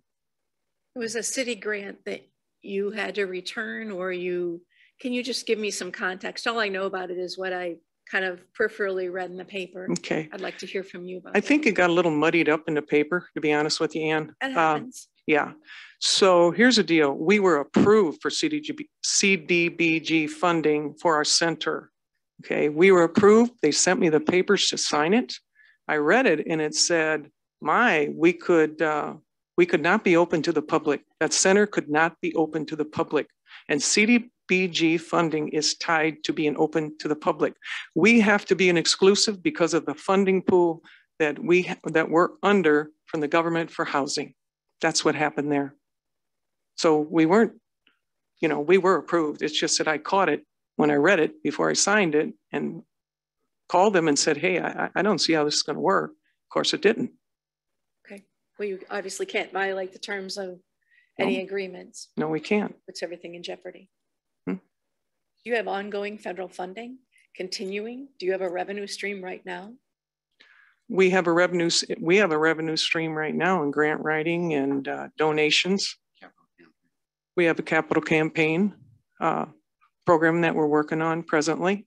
But right now we're pretty engulfed in what we're doing. And so we need to be able to hire staffing, to accommodate the influx of new residents that we have, and we need it soon. Right. So and do you have revenue generating from the apartments you're renting? Well, you have to remember we just opened. We're only open for a month. But as far as from the other units, yes. From Manassas and Salvia, we have a certain amount of revenue that comes in that can help offset a little bit of our cost. You have to remember we pay for all utilities, everything, even one of them we even pay for laundry services.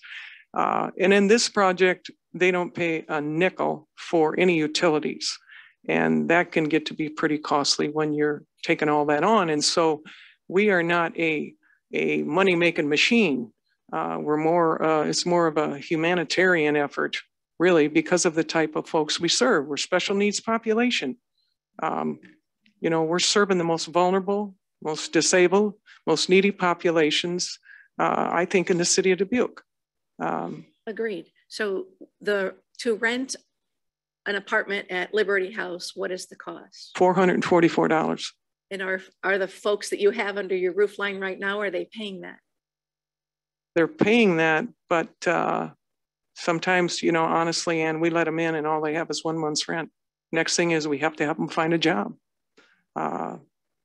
You know, so we don't have a big high paying tenant resident base. We just don't. It's like I said, the Region 9 funding will help pay for that rent, or for Hillcrest. That's another way we work with Hillcrest is rentals, Kathy. What I'm trying to kind of in my mind grapple with is our support for you best to be operational support, or is it best to repair a roof, right? So that's kind of, you know, what is, when we become a partner with you, if we choose to do that, what is most effective? You know, you need to keep the doors open. That would indicate to me that you need operational support. Well, it'd be nice if we could get both, be frankly honest with you. We have beat the band to get that building looking nice and rehabbed, and just did it as wisely and fiscally responsible as we could. And we're coming to you with a hot project. It's just so needed. It's all I can say. And we got to get moving, and we need the money. And I feel like you won't be sorry. That's all I can tell you. I felt that way when we applied for the $150,000 to build the building. And long-term operationally, we're set. We've got a beautiful building, but we've got just a couple needs in the bank. Right. And so my ask is still the same as I began with. I'd like to see a projected 3-year budget. Obviously, it'll be a hole. It'll be a negative. That's what I would expect to see. Absolutely. Right. But I would like to see you show what you anticipate your expenses are going to be, and that you've budgeted that so that we start to see that there's a plan. Well, here's the deal. We can get that, but the bottom line is we need the money. We can show you all the projections in the world, but the bottom line is we need the money to get launched, and we can't wait on it. We need the money. And it's a project that, you know, for Dubuque to have, and we're just getting inundated with people coming to us. I guess what I can tell you is that if you give us the money, we're going to be very fiscally responsible with it, like we were the other money you gave us. We got many great long-term things that we accomplished with that money that you gave us. We got the whole inside of the building foam. We got solar energy to try to help offset our costs. We got a parking lot fixed. We have a fence in the back to keep our residents safe. They're just ceramic tile all throughout the building. Just some, we stretch them dollars, and we're going to stretch your dollars should you give them to us. And what has been that investment to date to get to the point you're at? How many millions have gone into that building and facility so far? About 3.25 million is what has went into that building. And today, if that were appraised and you would try to build that building, you're looking at least $4 million, at least. The bank alone appraised for 1.25 million. And I know 3 million went into that over 3 million went into the new building. So we did a lot with a little. $3 million is a lot of money. But boy, we got the bang for the buck with that. We really did. And I believe with your money as well today, we're going to do the same thing. We are determined to succeed. By hook or by crook, you know, it's like when I started this thing out, okay, people thought I was nuts I went down Kerper Boulevard, I had a placard that said, I propose to build, we're proposing to build. And people looked at me like I was crazy. It's hard for people to understand that if I wait till I get every penny, this would have never happened. What we do is we just keep moving, and we overcome obstacles, and we just turn over every rock, over every leaf, and by the grace of God, we're here. And a lot has been accomplished, but now the most difficult part, getting that building up and jumping through the hoops of compliance and all of it. Now we're on the cusp of really helping these people. We opened our doors and exactly what we expected is happening. We're getting inundated. We're at the onset of our programs. We're tweaking them. We're growing, and I'm excited about it. So now I'm not going to say, like you said, we're going to have a deficit. That's just a given because of the nature of our project.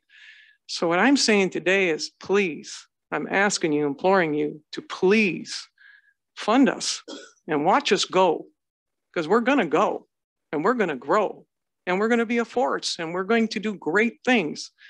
But I need you just to trust what I'm saying here today. Michelle, I just have a couple questions for you. It is a beautiful building. I've been down there. Thank you. I know there's definitely a need. Mm-hmm. One of the questions would be, your ask is 495,000 for 2 years. Right. But there's $60 million worth of requests for $18 million right. also. Right. Everybody needs the money. Yes. If you were given half, would you be able to keep moving things forward with that? If you didn't get the full 495. So when you're talking half, you're talking 250? Roughly, I'm just, yeah. For this year, that'd be great. We will do whatever we got to do.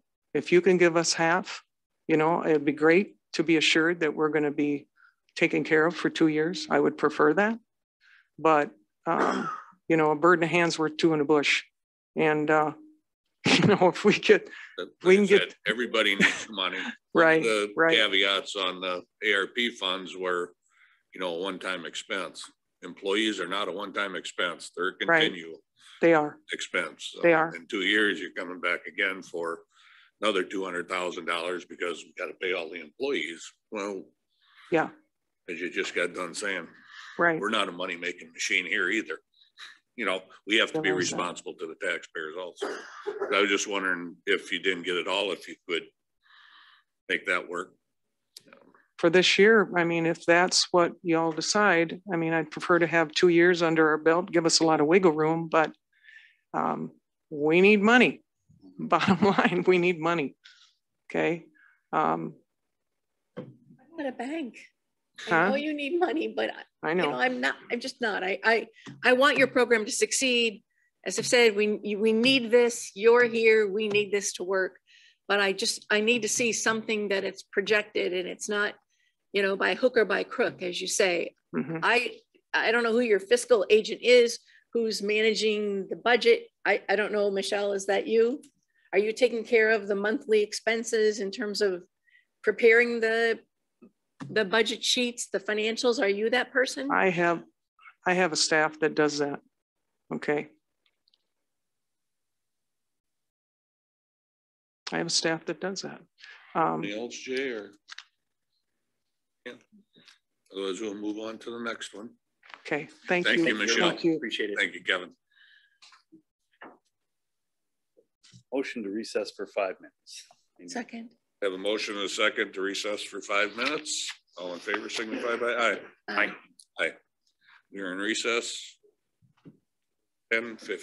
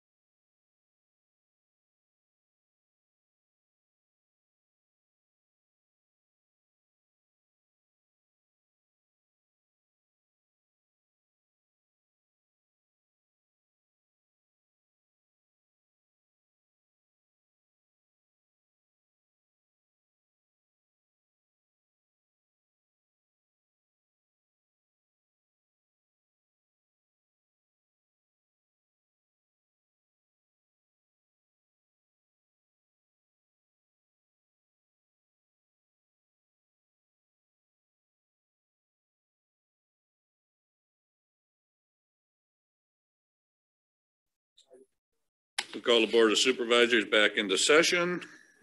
Our next work session will be with the Salvation Army. Thank you for your time today. We appreciate it. I'm sorry that we can't be there. We kind of suspected that we would get some nasty weather. My name is Julie Fashion. I am the Donor Relations Director serving the Salvation Army in Eastern Iowa. I've invited Sam Amick. He is the Heartland Divisional Disaster Services Director. Sam is based out of our divisional headquarters in Peoria, and Sam will be helping out with explaining our proposal. Okay, great. Thank you, Julie. And can you hear me? Yes, we can. Okay, great. Sometimes I'm not the best with Zoom, but here I am today, right? Here we are. It's the world we live in. My name is Sam Amick, as Julie mentioned. I'm the Divisional Disaster Service Director for what's called the Heartland Division.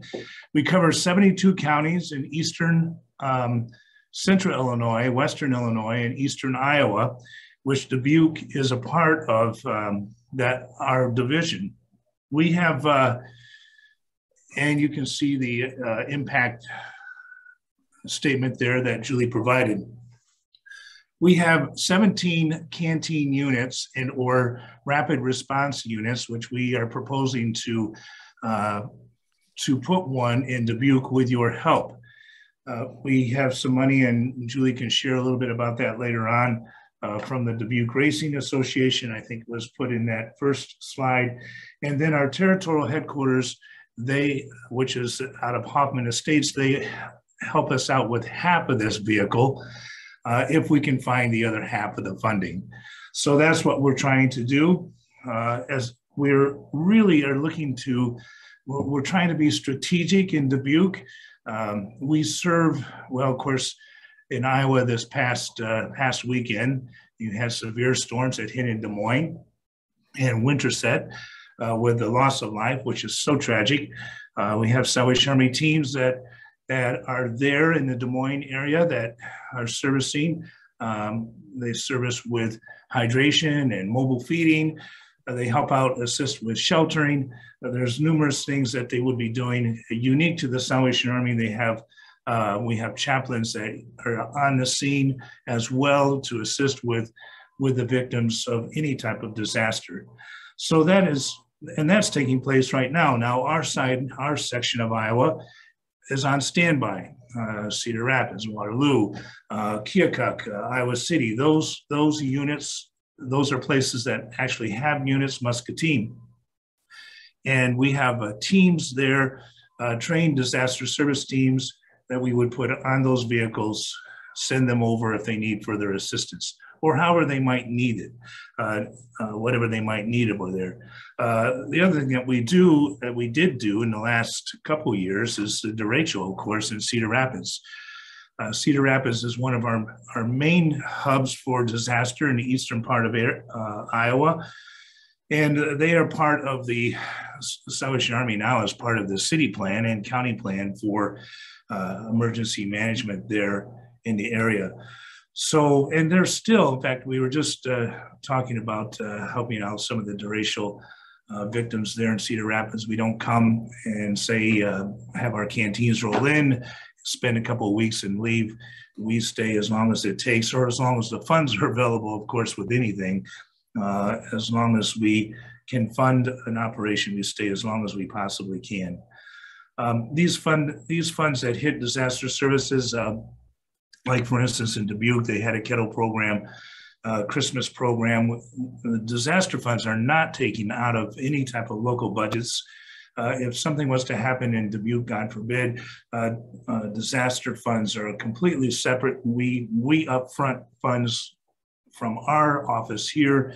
We have our own disaster headquarters here. Our territorial office in Hoffman Estates helps us out with that. And then local and or national donors also. So it doesn't affect general operations that take place.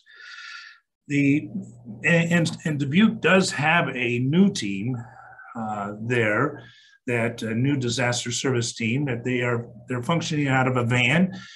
actually this projected vehicle is larger than a transit van, but will have a better services, a side window, those type of things like that. So they are also doing some mobile feeding, which this and mobile feeding to the homeless, in which this van will be able to do that as well. We do that in many of our areas. Cedar Rapids does that at the very least once a week with their disaster team. They go out and feed the homeless people in the communities. Champaign, Illinois, we do that here, or have done that here on occasion. We take our disaster team members first, volunteers, we use it as a training. The homeless get fed, which is a primary objective, but then we also take our disaster service people and they're trained during this time, what we would call blue sky, right, where we have no disasters. So this is where we're really trying to push this to take place, where in that section, your section of Eastern Iowa, there are no what we call canteens or rapid response units that would serve not only in the Dubuque or the counties north of Dubuque. We really are trying to be strategic. We want to better serve the community through our disaster services and through a team that might be available there. And then we really want to use the vehicle on an ongoing basis to feed the homeless in the community. Those are three key areas. We have, like I said, we have 17 units in Central Illinois, Western Illinois, and Eastern Iowa already. This would be a major part or a missing part of the strategic plan for our geographical area. Okay, maybe I talked too much. I don't know, Julie, I don't know if you need to say anything, add to that, or if you have any questions of us.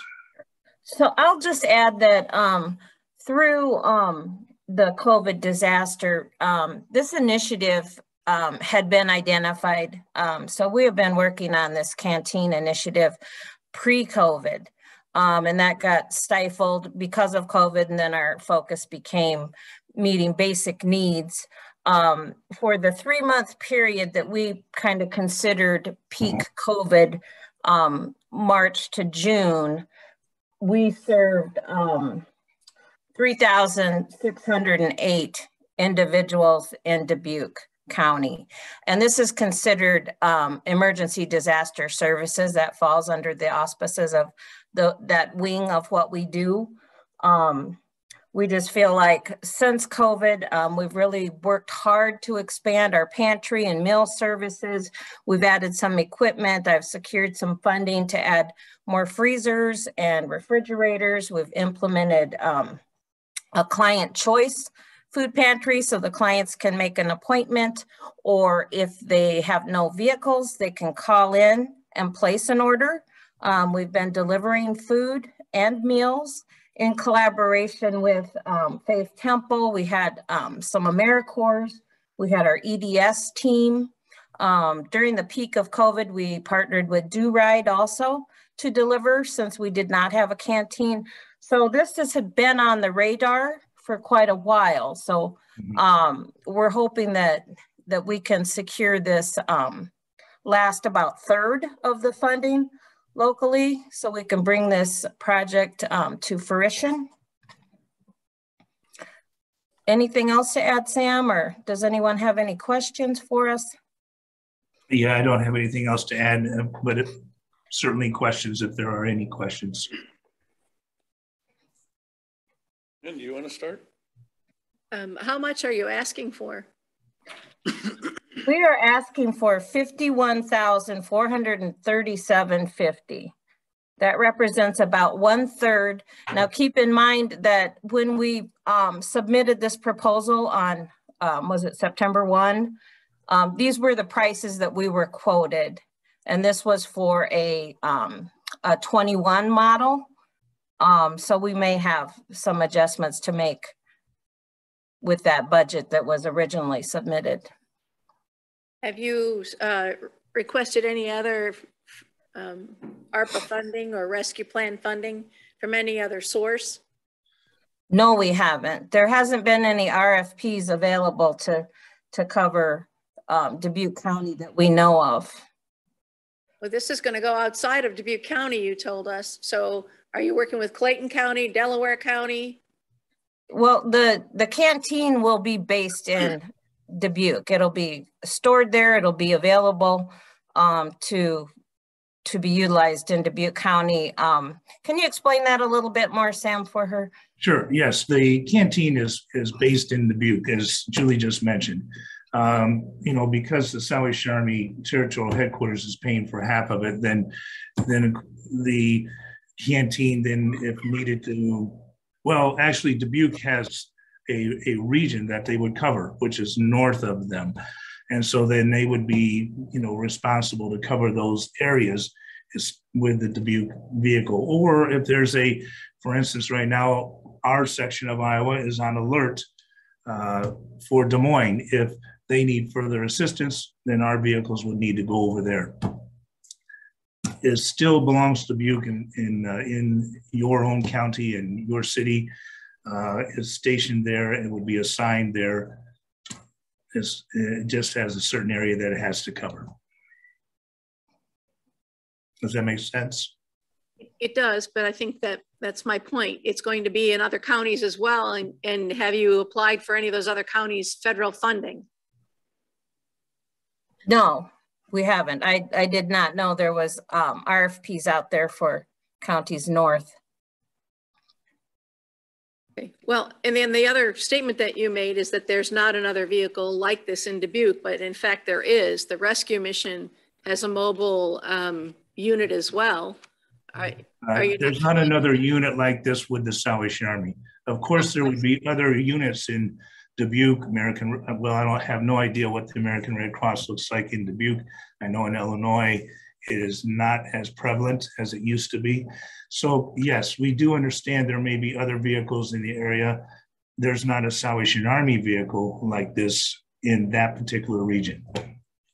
When the McDonough Foundation made a grant to this program some years ago before the pandemic, the exact same dollar amount was contributed to both the rescue mission for their mobile unit and to Salvation Army for your unit. Now, Julie, you and I visited, and I'm not in any way disappointed that you use the funds for other things. That I think was the appropriate response, and you reached out and you got that answer. So it's certainly not the point. You've been doing amazing work. But the rescue mission does have their unit up and operating, and I would encourage you to, you know, make sure that you're collaborating with them if there's any partnership opportunities. Yes, right. In most of our communities, when we have this type of a team or place, in fact, the local person there in Dubuque is part of your, it's called a co-ed here in Illinois. I think it's the same there in your community. So it's community organizations active in disasters, and where we always we're strongly tied in, or we try to be as best we can. At least here in Illinois, we are trying to push that more in Iowa to be involved with every emergency manager so that we can know we're all at the table at the same time. We're not duplicating. We're just doing what needs to be done for a disaster. Yep. Thank you very much. You do it well. Thank you. Jay, any questions? Thank you for your presentation. I was unaware of these services here that you offer. Do you know maybe nationwide how many of these emergency disaster canteens you currently have going? And wow. No, I mean, is it a bunch? We're a void, or is this the first in the nation? Well, I mean, Dubuque is not a void in the whole system, of course not. But I have no idea off the top of my head how many canteen units or rapid response vehicles there might be in the nation. I know my area, I know the Chicago area, and then of course the St. Louis area that we work with quite often. Well, maybe I can redirect my question. Would you say that this is a proven and successful model for delivering disaster services? Absolutely. Yes. We've Absolutely. Been active for 50 years in the Heartland with EDS services, and since the 1900s nationally. Right. Right. And so, yes, it's been a very, like I said, and that's not, I'm certainly not putting down the Red Cross. We work very closely with them here in our own community here in Pekin and Peoria. They're having their own issues, but they're pulling back in a lot of the communities here in Illinois. We're filling the gaps where they pulled out. So there's even greater response for us here, and we've developed more teams and more potential, which will keep us busy. Thank you. I don't have anything. Thank you very much, Sam and Julie. Thank you very much. Thank you for the opportunity. Yes, definitely. Thank you. You too. Move on to our next presenter, St. Patrick's Catholic Church.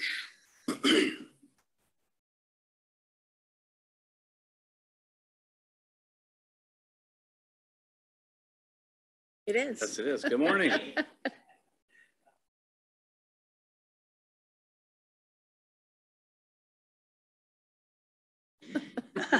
Now I find out it's not the case.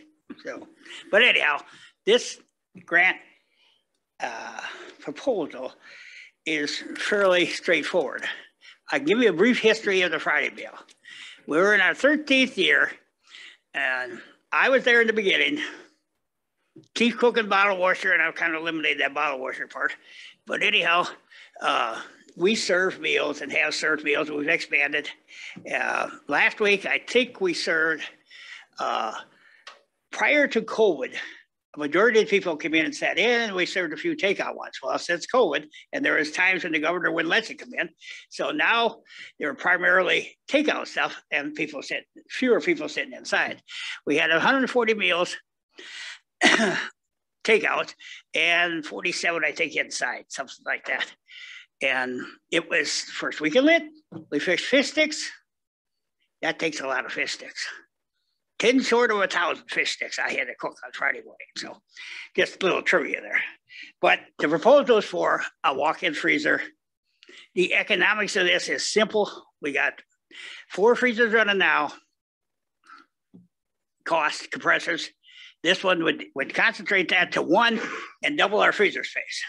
So the economics are fairly simple on it. So, and other than that, it's all volunteers, always has been all volunteers, you know, and I round up the food, I prepare the food, I have help, don't get me wrong, you know, but that's about as simple an explanation I get, and it's all in Dubuque County. Okay, efforts don't expand quite that far.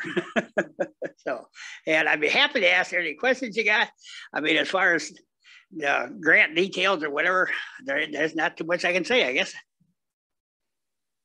So the 20,000 is just for the freezer then? Yeah, and setup, freezer and setup. Yeah. And setup? Operational. It'll be an operational freezer when I get to 20,000. Yeah. So, and the out years are just for food to put in it. So. Thank you for being here. Yeah. St. Patrick's was my home parish for is that right? The first 20 plus years of my life. So I was raised. Well, if you talk to anybody out there, the Friday meal's been around long enough. People know it, they like it. You know, there's been periods of time for one reason or another we couldn't operate, and you know, like I said, it's just a nice thing in the community. We deliver to probably 25 to 30 shut-ins because they can't get out, and then. Like I say, and then we have so many takeouts, and then we have people in. But like I said, the numbers used to be completely opposite, in to out, but that's today's world. And, you know, I mean, we have to have our food in the freezers prior to making our menus. We make our menus in 2-month blocks. Well, we can't put something on the menu that we do not have because we don't go to Hy-Vee and buy ground beef or spaghetti. I mean, I get a majority of the stuff I get through the food bank. Well, obviously that's considerably cheaper than retail prices. It's the food bank and Silvers. That's our sources of food, you know. So, and don't get me wrong, Larry treats us really good, but it's not the same as food bank. So, and like I said, I'd be happy to answer any questions, but not a lot to it, I guess, you know. So, Can you tell me about your other volunteers that are with you, and then a little bit about who you serve, who shows up for these meals? The people in the area show up for the meals, okay?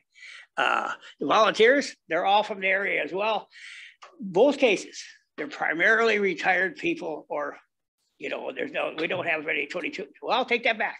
The Wide Word always sends over, you know, when they're in school, they'll send over 4 or 5 volunteers as part of their volunteer program at school. I'm not sure how that's run, but, you know, and that's helpful as well, you know, so, and, you know, like I said, they're just, and time goes on, you know, you have a few different ones, you know, but there's a lot of people been there for a long time, you know, and they, you know, by now they kind of know what's going on, you know, I mean, you don't have to, it don't take a lot of training, you know, but there's a lot to it. There's a lot of work to it because we have an entree and we have a starch and we have a vegetable, and in one tray, and in the other tray, we have a dessert, we have a fruit, and usually some kind of mixed stuff in that third tray. And then these two, and they're styrofoam, they gotta be like the one lady was saying, you can't just send food out of the box, it's gotta be approved, you know, safety thing to go out, you know, so, but, and you know, we have certain volunteers that do the delivery, you know what I mean? They don't, if we had a lot of money, we come up with a way to pay them gas, but we don't. I mean, they run their own vehicles, pay for their own fuel, that kind of stuff, you know. So, I mean, it's a local community, and people, I don't know. I can't say they treat each other better than they do, but they do. You know, you were there for 25 years. Yeah, it's just small communities. Epworth is where it's at. Yeah. They got pluses and minuses. You know, like anything else. Mostly pluses. That's right there. Yeah. Well, I mean, they are. It's easy to get people to volunteer. It's easy to get people to do what you want to do. I said that's not my smooth talker that gets anybody any place. Obviously, you'll figure that out. So, yeah, I just need you to give your name and address for our minute taker. Okay. She doesn't have your name. Okay. Just say it to them. Oh, Rod, Gavin, and the church's address or my address? That's fine. Okay, Whatever. The church's address should be here someplace, I think.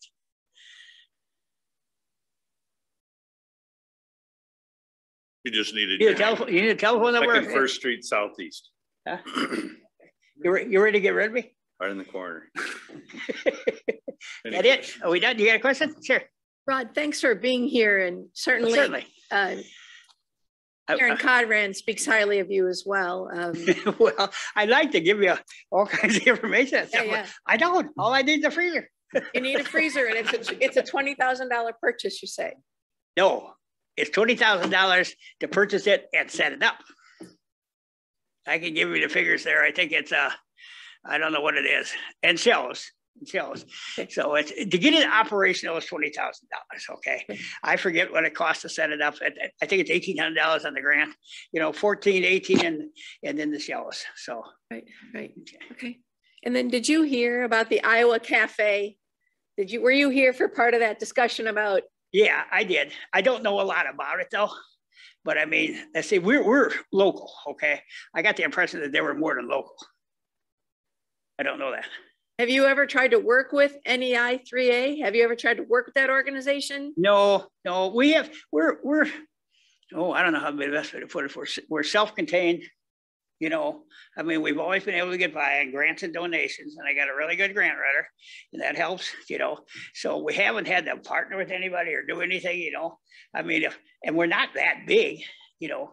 If I was going to try to do the state of Iowa or something, they'd have to do something, but it seems to work for our little deal. I mean, we've come a long way. When this started, like I said, I had Phil Silver, his wife, Donna. I was friends with Phil, and she knew my culinary background. She asked me if I wanted to start a meal. One of the pastors at the time said, yeah, Rod started cooking and feeding 10 or 12 little old ladies. and we keep advancing to where we're at today. So, very good. So, but I enjoy it, and it gives me something to do. And I don't know what else to say. Thank you, is what I'd like to say. You're welcome. Thank you. Thank you very much, Ron. Yeah, Thanks for coming in, Ron. Good to hear about your program.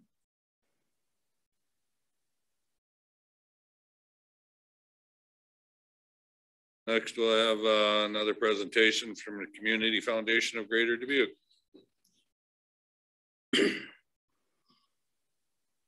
Hello, Nancy Van Milligan, CEO of the Community Foundation of Greater Dubuque.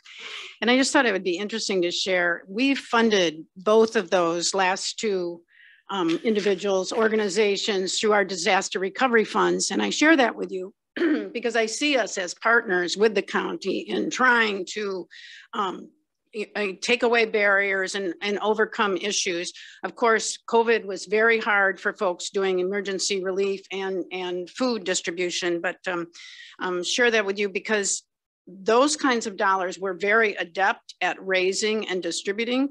And where we need help is when we're trying to do this leadership work in the community. So thought that might be relevant to the conversation. So today I'm going to try to answer the questions of what, why the Community Foundation, how we work, and what the impact will be on grade level reading. So before I turn this over to Alex, I'm going to walk through these questions and he will do the PowerPoint. So what? COVID has cost us a heavy toll on our children's ability to read at grade level. Our scores are currently at an all-time high of 57% of third graders being not proficient. Research shows that a quality summer learning program with enrichment has a positive impact, especially for our students that live at the margins. The impact goes beyond grade level reading scores. Summer learning also provides children with caring adults a safe place and a meal ticket. Why? Reading at grade level in third grade is a critical milestone in a person's life. If you do not read by third grade, you are 4 times less likely to graduate from high school, and nationally, 85% of all juveniles involved in criminal justice system are functionally low literate. This is an education issue, a workforce issue, an economic issue, and a crime issue. A bonus, a strong education system impacts our ability to attract people to our county. Let's be the county where all our children can read and succeed. Why the Community Foundation? Grade level reading is a complex social issue. No one organization or program can solve it. There needs to be a comprehensive and coordinated countywide system. The foundation has the experience, the mission, and the commitment to pull together the stakeholders and collaboratively design, develop, and deliver a coordinated system. Both Dubuque and Western Dubuque School District's funding and focus is on the school year, and rightfully so. Summer learning needs to be a shared community responsibility with the district's involvement. Both districts will be at the foundation's table.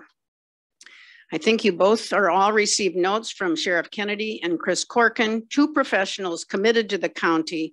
They have both been involved in the past with foundation systems change work and have submitted strong letters of support. How do we work? We use Stanford's collective impact model. We bring together stakeholders and work on a common agenda. In this case, a very focused goal to develop a summer system that will support our county's children reading at grade level.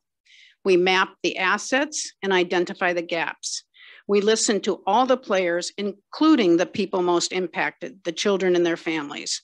The foundation acts as the backbone and provides continuous communication, conducts research, raises funds, collects and shares data, and inspires mutually reinforcing activities. As a funder, we understand this is more nebulous than buying books or building facilities. That said, this collaborative work can be powerful and long-lasting. Our record speaks to our ability to transform systems and deliver strong outcomes that are impactful and sustainable. You have seen this firsthand with the work on brain health in the jail. Impact. Creating a comprehensive, coordinated system is the long game. At the end of our 3 years, the goal will be that Dubuque has a sustainable, coordinated system to offer children quality learning and enrichment during the summer months. The foundation will have an exit strategy, and the new coordinated system will live in an organization best suited to sustain the work. The offerings will be high quality and affordable. Effective outreach to families and overcoming barriers to access will be the norm, assuring the children who need it most can participate. Our grade level reading scores will improve, and Dubuque County will be known for its quality education programming year round. If it's all right with you, I'm now going to turn this over to Alex.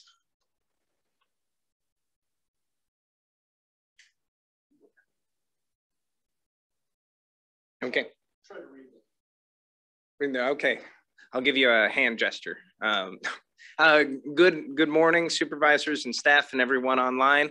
I really appreciate the opportunity. Like Nancy said, we've seen that COVID has had an enormous impact on our children, a crisis level impact, with reading proficiency scores being as challenging as we've ever seen them in our community. And so a summer programming is one area where we as a collective group, as different organizations, community partners, and really as a collective community of individuals can come together and make a difference with what's happening. Next slide, please. Nancy said, according to the Iowa's online scoreboard, 57% of Dubuque's third graders at the end of the 2021 school year had 57% of them were not proficient in language arts, which is a shocking number. The biggest impacts here were on the most marginalized communities, our Black and African American, our Pacific Islander, our low socioeconomic status families. I don't know if that's a surprise to us, but these numbers are pretty revealing in the level of impact that we've seen. Really quickly, in order to help go through the impact that summer learning can, we have a video that we'd like to show you and everyone online.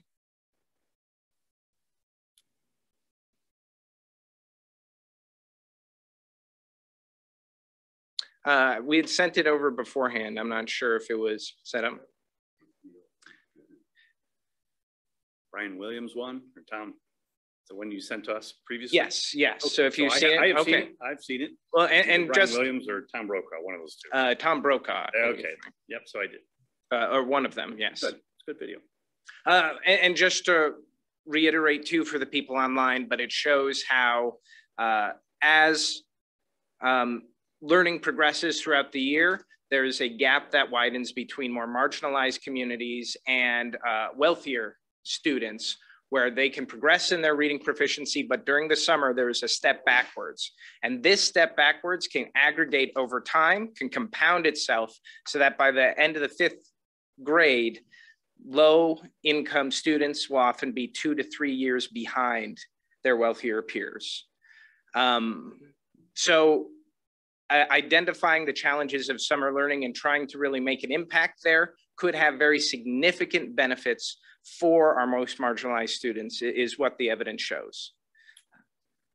So with regards to summer learning from the last year, we had approximately 2,300 students who were not meeting the benchmark, K through 5, and through the summer reading programs at the school district, at St. Mark's, and at Dream Center, we were able to serve 377 students, which at the very best would have addressed 16% of the need. And I can tell you not all of those students were people who are not meeting the benchmarks. So there's a lot more work that we can do as a community to be able to get our students who are behind in their proficiency to those summer learning opportunities. So let's talk a little bit about the collaborative effort that we want to do. This is really a community proposal, and that's shown by the number of partners that we have regarding summer learning.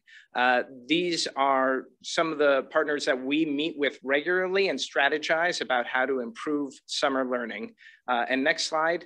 And this is actually a part of a much larger collaboration that we have with our Every Child Reads program, where we bring in a number of partners from around the county in order to focus on school attendance, getting books in the hands of children, summer learning, and other areas that are really important to trying to improve that 3rd grade proficiency level. We've also had a lot of support from local providers. We sent around a set of letters of support from the school district in Dubuque, Western Dubuque County School District, St. Mark's, and the Dream Center, 4 of our biggest providers in the county for summer learning programs. And like Nancy noted, we also sent around Sheriff Kennedy's letter of support, and Chris Corkin sent one over the weekend that was included after we sent this PowerPoint. So there's a lot of support in the community for this. So let's talk a little bit about what the actual programming that we're looking at is and the model we're thinking about using.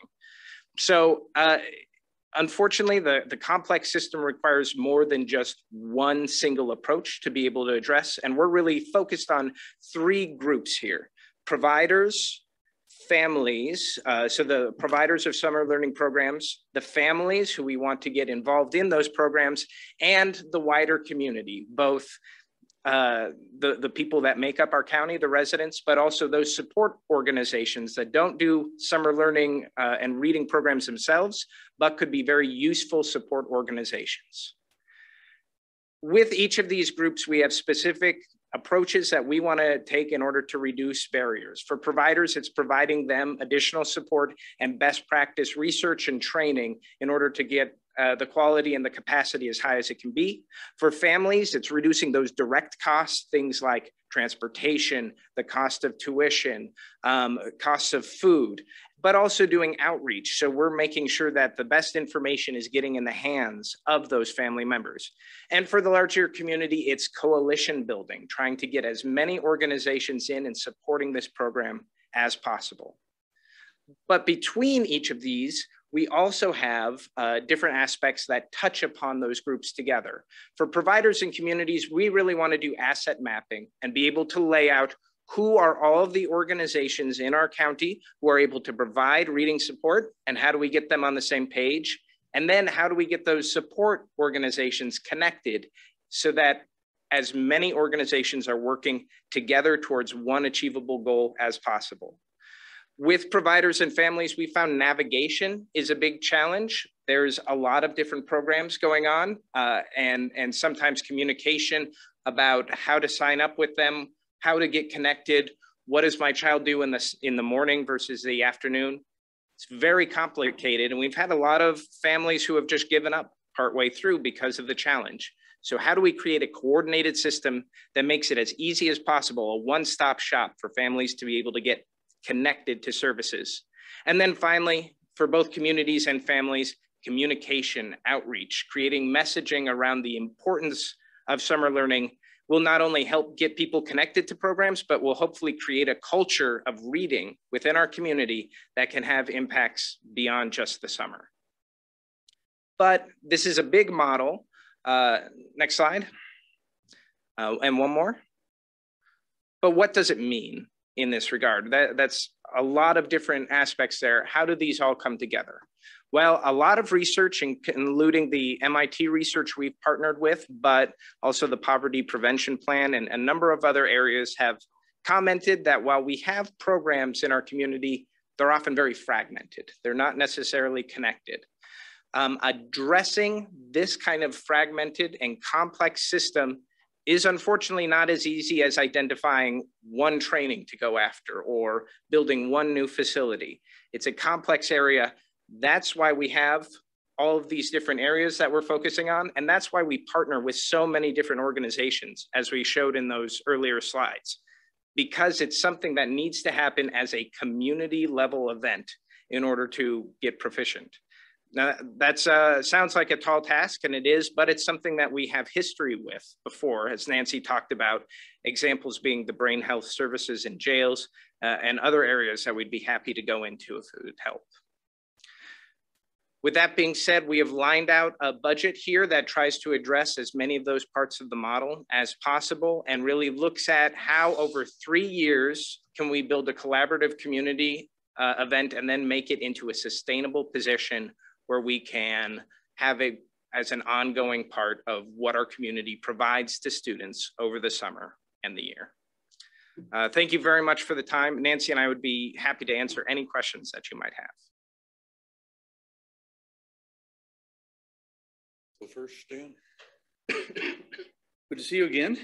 Not sure if we're going to go through all of them twice or if you're the special invite. The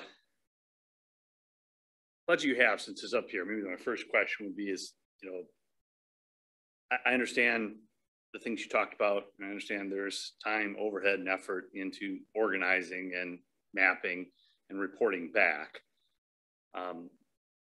is any of the staff in coordination, would any of this funds actually be one-on-one with students, with children? Or is it more the setup, the deployment, the organization, the reporting? Would any of these funds actually be used for one-on-one reading and or learning for students? I'll take a stab at that. They will not, this staff will not be touching students. This staff, though, is going to be allowing the funding and the coordination that other people can touch students. We definitely are, the systems change. That's why when we're done, we are not a direct service organization. When we do these systems change programs, there's an exit strategy. Vision to Learn is now a nonprofit.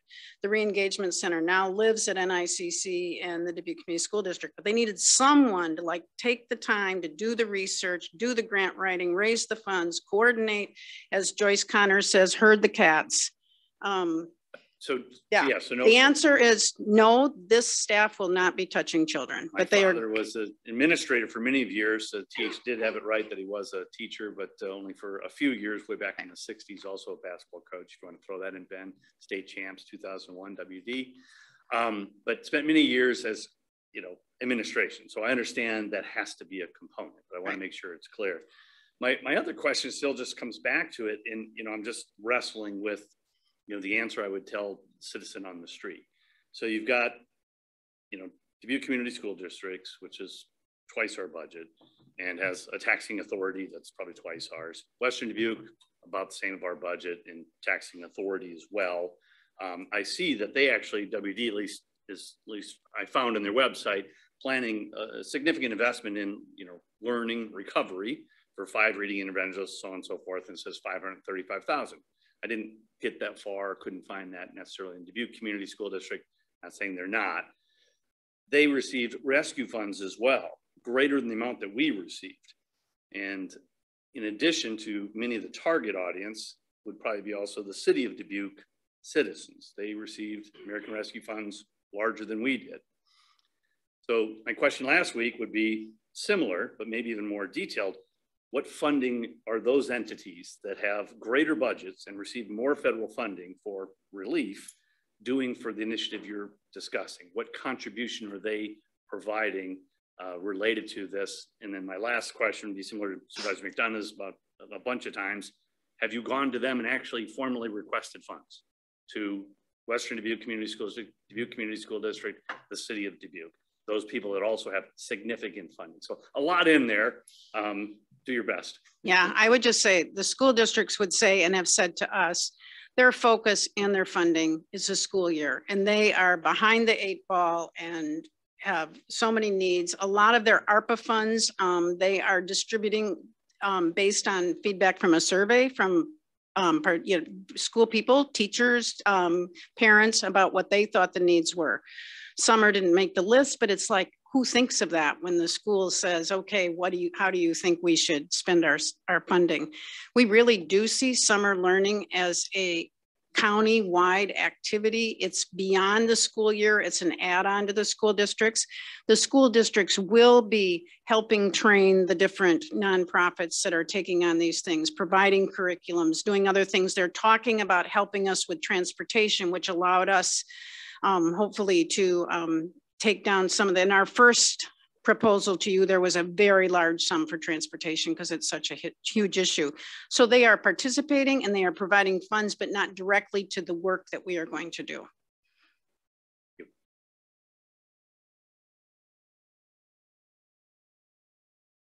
Nancy, you've had conversation with folks at the Dubuque Community School District. They've joined in their support for this. And what is your understanding why they've joined in their support?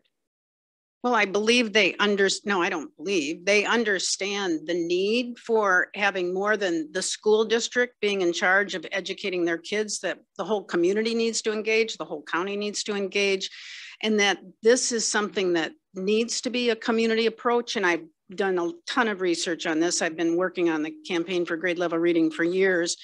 Summer is that program that communities can engage and can be the add-on and can help support this all happening, and typically does not happen anywhere where the community is not involved. When you look at Cedar Rapids, when you look at Quad Cities, Des Moines, it is a joint program of the school districts and the community. Right. And in your presentation, you talked about this being a community-wide proposal, and you also talked about, you know, how do you see this relating to workforce? Well, it's directly related to workforce because our students are our future and they're our future worker. And if they are not reading by grade level, you know, all indicators show they're more likely to live in poverty. They're more likely not to get a family sustaining job. They're more likely to be involved in the criminal justice system. It's an economic issue. It's I think it's attracting people to our community. I think people look at the schools and education and the results of kids' scores when they move to a town. We certainly did.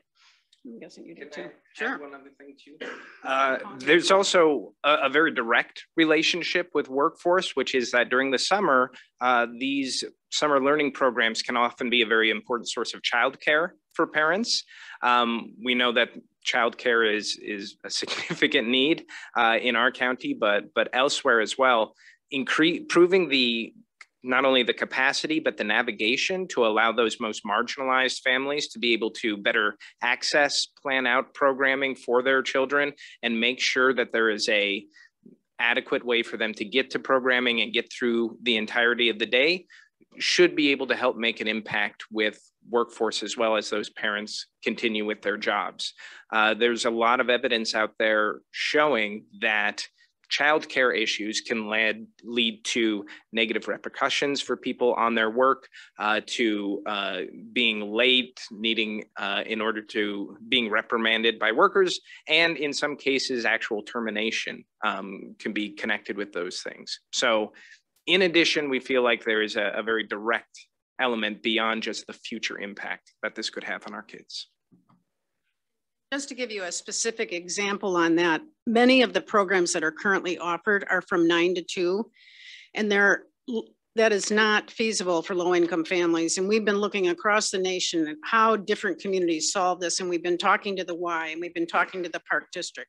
And typically that is how, or the AmeriCorps, how do we create a full-day program so the kids can go to the Y for before school and then be taken to the school setting and then go back to the Y or the Park District. And we need to figure those things out, because unless we do that, and that's part of this whole piece, is what are the barriers keeping our children who need this most from attending? It's transportation, it's their parents need childcare for the whole day, it's a misunderstanding of what it is and how does it work.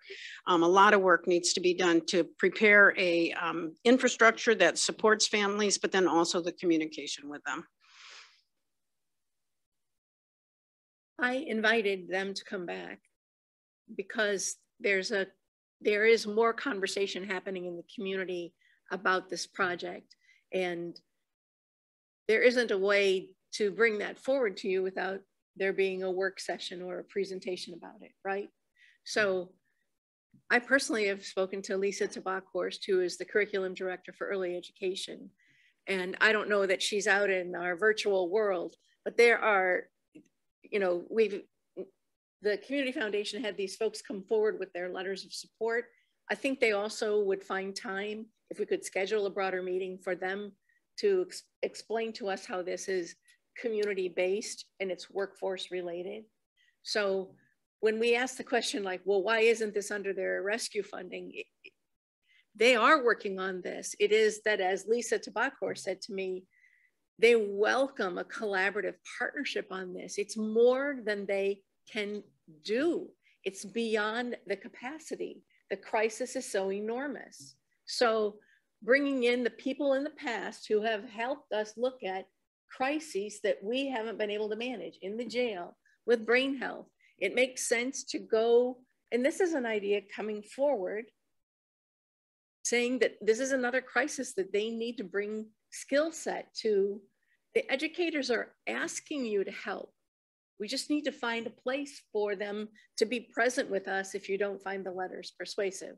That's why I asked this group to come back, is to continue to bring the conversation, to have you see that it's community wide, and it directly relates to workforce. I don't want to be at GDDC, Greater Dubuque, in 6 years and have them say, we can't, nobody's graduating from high school. This is the view of that. This is what it's showing us is going to happen if the community doesn't intervene. And when the school says it's bigger than they can do, I think we need to listen to that. I didn't think that this was a project. Initially, it's like, oh, it's a school, stay in their lane. It's their lane. But when you begin to see the impact that this is foretelling, then I think it is part of a rescue plan. And it goes to the vulnerable community, which is what the federal dollars are intended to do. When you see that chart, you really start to see that we need to be engaged in this. So I bring them back because I want you to see that there's more and more work being done. And if we don't have interest in this, then we should at least say to them that we don't want them to continue to do the work and chase a false hope. And if I may, so glad you're here. You know, answered an invite from a supervisor. That's what supervisors have discretion of setting agendas. But the word crisis and need was not exclusive to your presentation. So we heard that multiple times. And so I don't know if the board and the supervisors plan to go through double interviews with every applicant, or if you're going to be special. That's a question we can talk about later when we talk about process. I didn't think we were going to, so I was surprised. So now that you're here, I do have some other questions still. So I mentioned those other providers, and you know, keep in mind, you know, who doesn't love children reading at grade level? You know, we love the environment, we love motherhood, you know, on and on. Those are all good things. We funded Community Foundation in the past, and the results have been good. So well done. Related to brain health, you stepped in during the early stages of the pandemic and worked with, you probably could tell me better, but 20, 30 nonprofits to get the resources and the funding we needed during the early stages of the pandemic 2 years ago. That was really needed. well, we raised $1.8 million to that as well. get out for the. Oh, that as well. So no, yeah, you've got 113 million assets. I looked at your annual report. So you're well heeled and you do well in the community. You're a big hitter. So I'm glad to be part in working with you. My question is, do you receive any funding from Dubuque Community School Districts, Western Community School Districts, or the city of Dubuque? Any one of those three fund the Community Foundation? Specifically for this project? We do receive money from the city, mostly for equity and for poverty issues. And we do not receive money from the school districts. The one thing I would like to share that relates to that is part of that staff and coordination cost is we are already starting, and we will continue to do grant writing and fundraising for this work. So the other good thing about this piece, you invest in this, this is going to be an ongoing significant cost for our community. We are using this time, and as we build this up, to raise money, so there will be a sustainable source. And in fact, Ben's article last week already got people to start thinking, hey, I'm really interested in that, and that's important. I had lunch with a very highly respected businessman in town who called me because of the article and said, why don't I know this? Why don't I know this? And so community awareness is going to be critical to this, to getting both the ongoing funding and to being successful in this project. Thank you. Appreciate it. You're welcome. In one of your letters of support, basically it said first 2 years showed significant benefits. After the third year is basically nothing. That is, I know who that's from. It's from a person who loves statistics, and it's Dean Bowles. And that is from one report, and it really doesn't say what he says it does, because it goes way beyond that. There is, if there isn't high attendance, and if there isn't a quality program, and if it's not repeated, because this person did actually say that was in support of this program. I saw his letter, both the beginning and the end. He said, I encourage you to fund this. So if there's not high attendance, and if there's not quality programming, and if the student is not nurtured throughout this process, after 2 years, there may be no benefit from the fact, but that's probably true with most things. But they still, and the research still shows students are graduating from high school at a lower rate. They are in the criminal justice system. They are not being as successful in life as their colleagues who have enrichment and have quality education and opportunities. Yes, the other question is,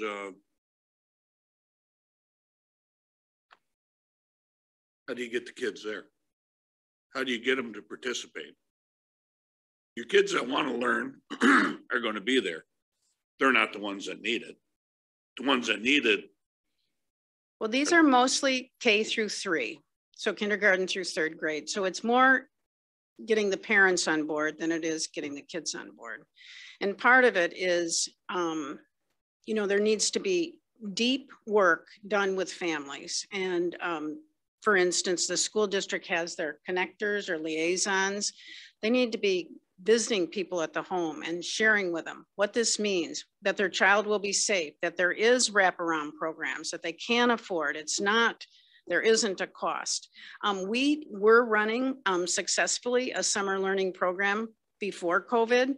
It was small, but there was a lot of outreach was needed to get families to understand what it was and to sign their kids up. And there was a lot of work putting around addressing these barriers. This was a pilot, and it was a very successful pilot. And we need the dollars and the support to really take this to where it's an ongoing successful program.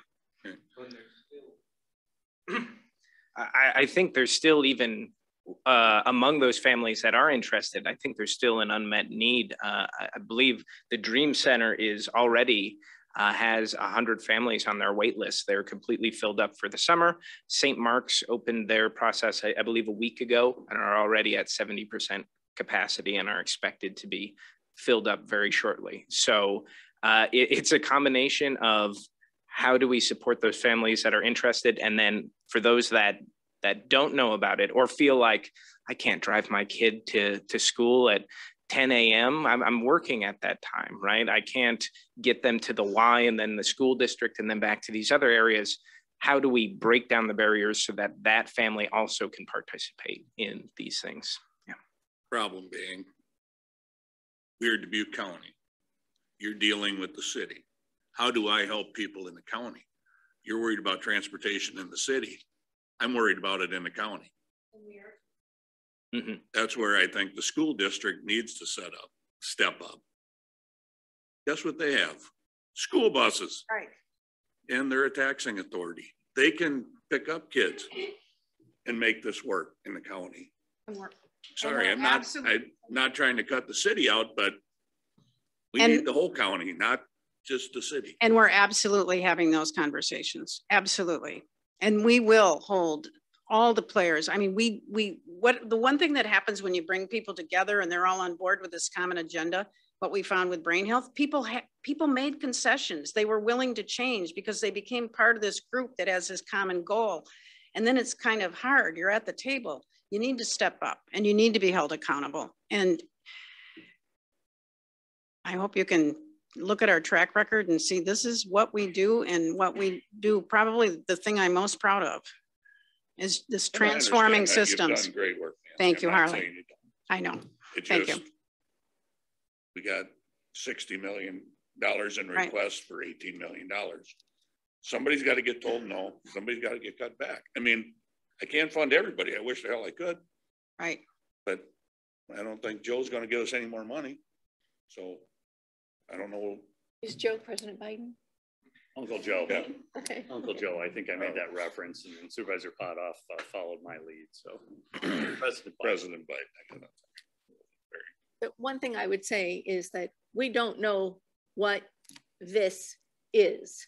We don't know what the response to this crisis looks like. Just like when you began with brain health, just like when you started looking at the jail, we don't know what this is. We don't know what the solution is until we're all in the same room talking about it. I also had conversation with the Dubuque County Library director, and the excitement that there is that they may be able to participate. They're eager to join this work. And I think they're doing some of this already with you. They have, say, yes.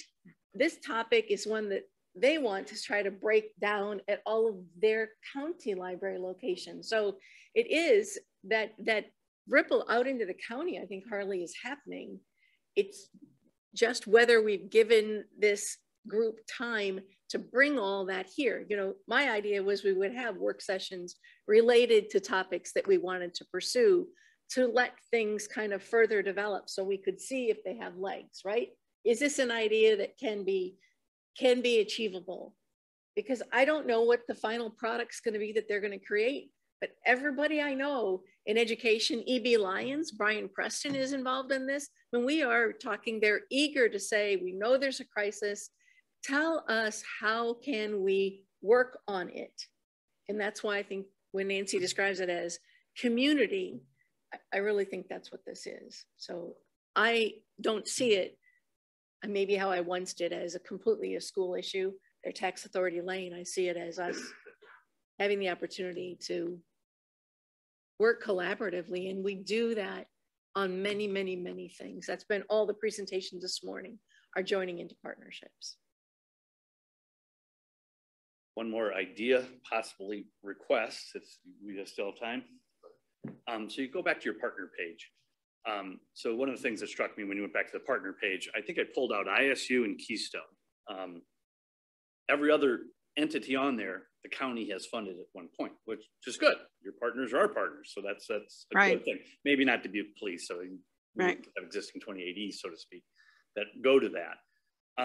My request is, if we feel or think that $600,000 is inadequate funding to administrate, lead, collectively gather results, motivate, and what other words you want to use, what is the current spend going on right now for reading and education?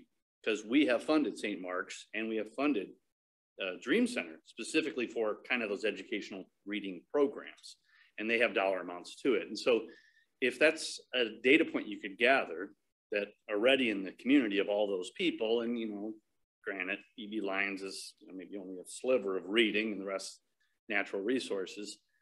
What is that thing that you're trying to collectively manage and administrate? So the first thing we do when we do the asset map is we figure out all the funding streams and then try to figure out where is there access to funds that could be pulled over? How can we be more efficient and effective in this way so we can address that some? I definitely know where you're at with having a limited amount of grant money and many people coming to ask you for funds and many wonderful projects. At both times I've been here, I've been impressed at the people who are at the table and the needs that they have. And we tried to fund those too. You know, we did cut our budget, original budget, drastically to come to this stage. And if we had to cut it some more to be able to get funded, I would say a $450,000 total budget to be able to pull this off.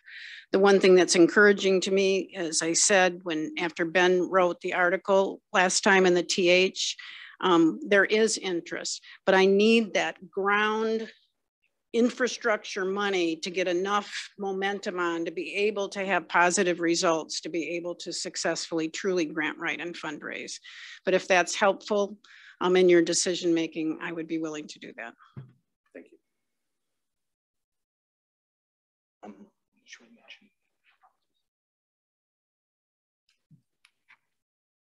Should we mention other proposals?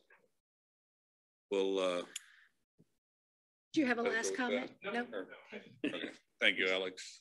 Thank you both for your work. We have the boards and commissions updates discussion. Ann, you want to start? Sure. Something that I think is interesting that was brought up from the East Central Regional Governing Board. It's some of the, and Nancy, you might find this interesting as well, from the mental health region. There's $650,000 that have been contributed to providers in our community for service development, and significant funding given for workforce cash assistance.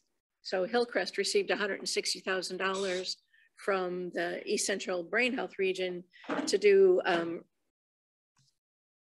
retention and bonuses for folks. So that money is starting to see, we're seeing that there's $650,000 coming in for greater operations, technology support with Catholic Charities. Crescent Community Health Centers received some significant funding for outreach for public health and for brain health. So I just want to report back to you that, that persistence in us asking for spending additional funding, this is beyond our Fund 10, and this is beyond everybody's fund balance. This is the region spending additional state dollars that they were allocated.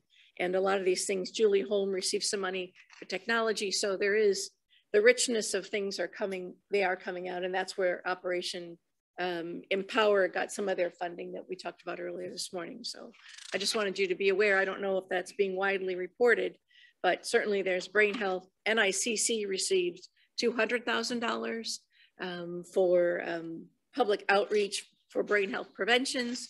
So I just think that's exciting that Dubuque County is receiving funding that is beyond our fund balance dollars. So when we look at the federal funding, there are things that are going out into the community right now, even as we speak. Hills and Dales received money as well.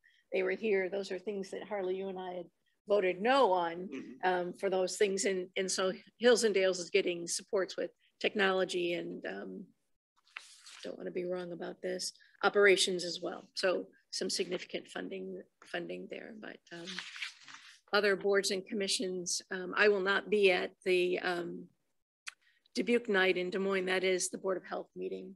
So I will not be able to attend that. Thank you both. I will not be attending that either. I don't believe. See, last week at a meeting with Travel Dubuque, the RTA meeting at 9 o'clock Wednesday morning. We have the conference board. Will we be all able to attend the conference board meeting on Wednesday? That's Wednesday at that. I will be there. Jay, will you be at the conference board? Schedule.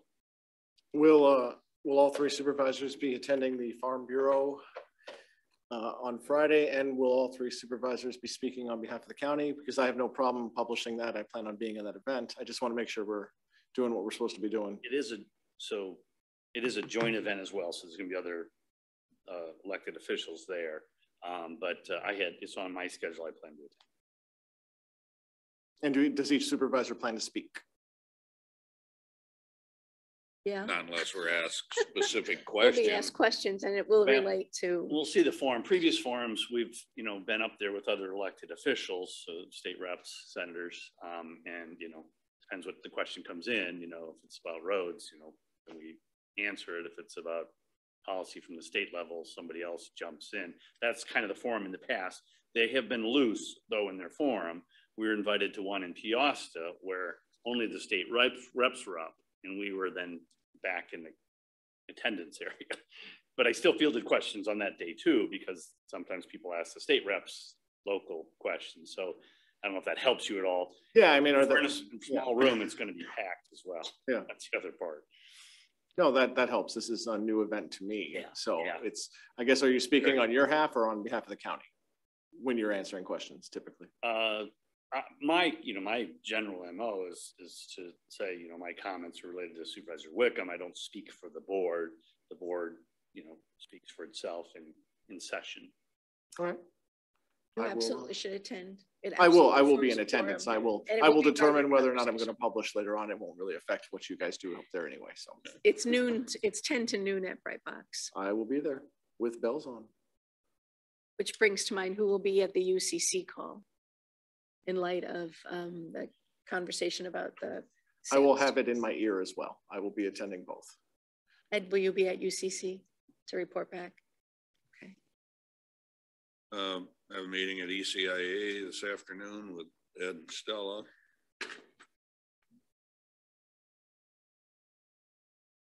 I don't even know what it's about. Do you know what it's about, Ed? She just said she wanted to get together with us, is all I got from her. I believe it is just meeting about ECIA and their stuff. I think I didn't set the meeting.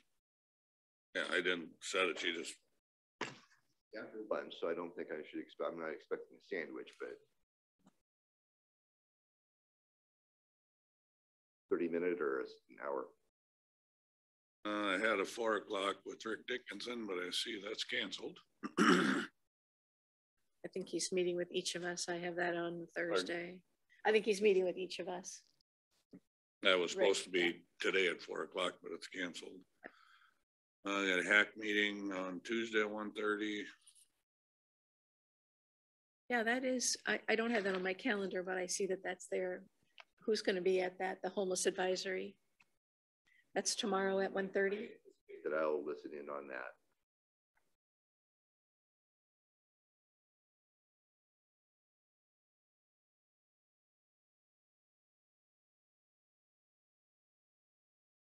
And soil and water is Tuesday at 4 o'clock also. That's round table. Yeah, there's a meeting with the watershed on Tuesday night as well. Eric's hosting that at Fillmore. And then tomorrow's the Disabilities Council. That's at 4 o'clock, right? Or no, I think it's at 6:30. At a fire chief's meeting at 6:30. It's just it's their invite to the public to come talk about soil. Oh, okay. So I mean, doesn't directly, it's not an official meeting, but most of what we do all week is an official meeting, is just trying to follow issues and where people are gathering. And DMATS is on Thursday at noon, so. DMATS is noon, and then co-ed at 3:30. Yeah, I don't get a co-ed notice. I think you're on co-ed as the chair. I mean, Oh, it comes with the chair, Harley. That one comes along. I was Are board kidding. commissions published on our website at all? Which ones? I tried to find it like a week or two ago, just kind of, trying to remember what exactly. We do have that original chart where we assigned everybody to. That is somewhere? published on the website somewhere. I'll see if I can find the link and send it. I appreciate it. Yeah, that's Thursday at 3:30. And that's all I have for a coming week. About 3 a day for 4. Yes. Did you attend the food policy strategic planning? Yes. Anything to report out there? They have their strategic plan about completed, and it is very good. I think it is. It's very easy to read, very understandable. They did a knockout job in a short amount of time. They really seem to be working well together. I had a meeting with the new chair, and Stella and I met with Whitney Sanger, and I invited Sandra Larson from the health board. We had breakfast together. Danielle Stoll, one of the food planners, came just to talk about kind of, Stella wanted to address how purchase of services are going to work. So it was a really good foundational conversation. They got a thing in their strategic plan about that. Okay. That they would make recommendations to the board per se. Right. They did a very good job. I think Whitney's doing excellent. So. Yeah. And then we talked too about Whitney has Project Rooted. That's her nonprofit, and I mean that seems to align quite well with that food, council. So how would she maybe write a grant, purchase of services? There's a conflict and so forth. So it's good. It was very beneficial conversation, I think, and kind of letting new people, new chairs of boards that work together. And maybe there'll be an opportunity for Whitney to be on the stakeholder committee that might do the interview for the new director when that happens. So yeah, good stuff there. So Jay, do you have anything? All right. Nothing else. Would entertain a motion to adjourn. Second. Have a motion and a second to adjourn. All in favor, signify by aye. Aye. Aye. We stand adjourned. Thank you, Jay. Thank you, Ann.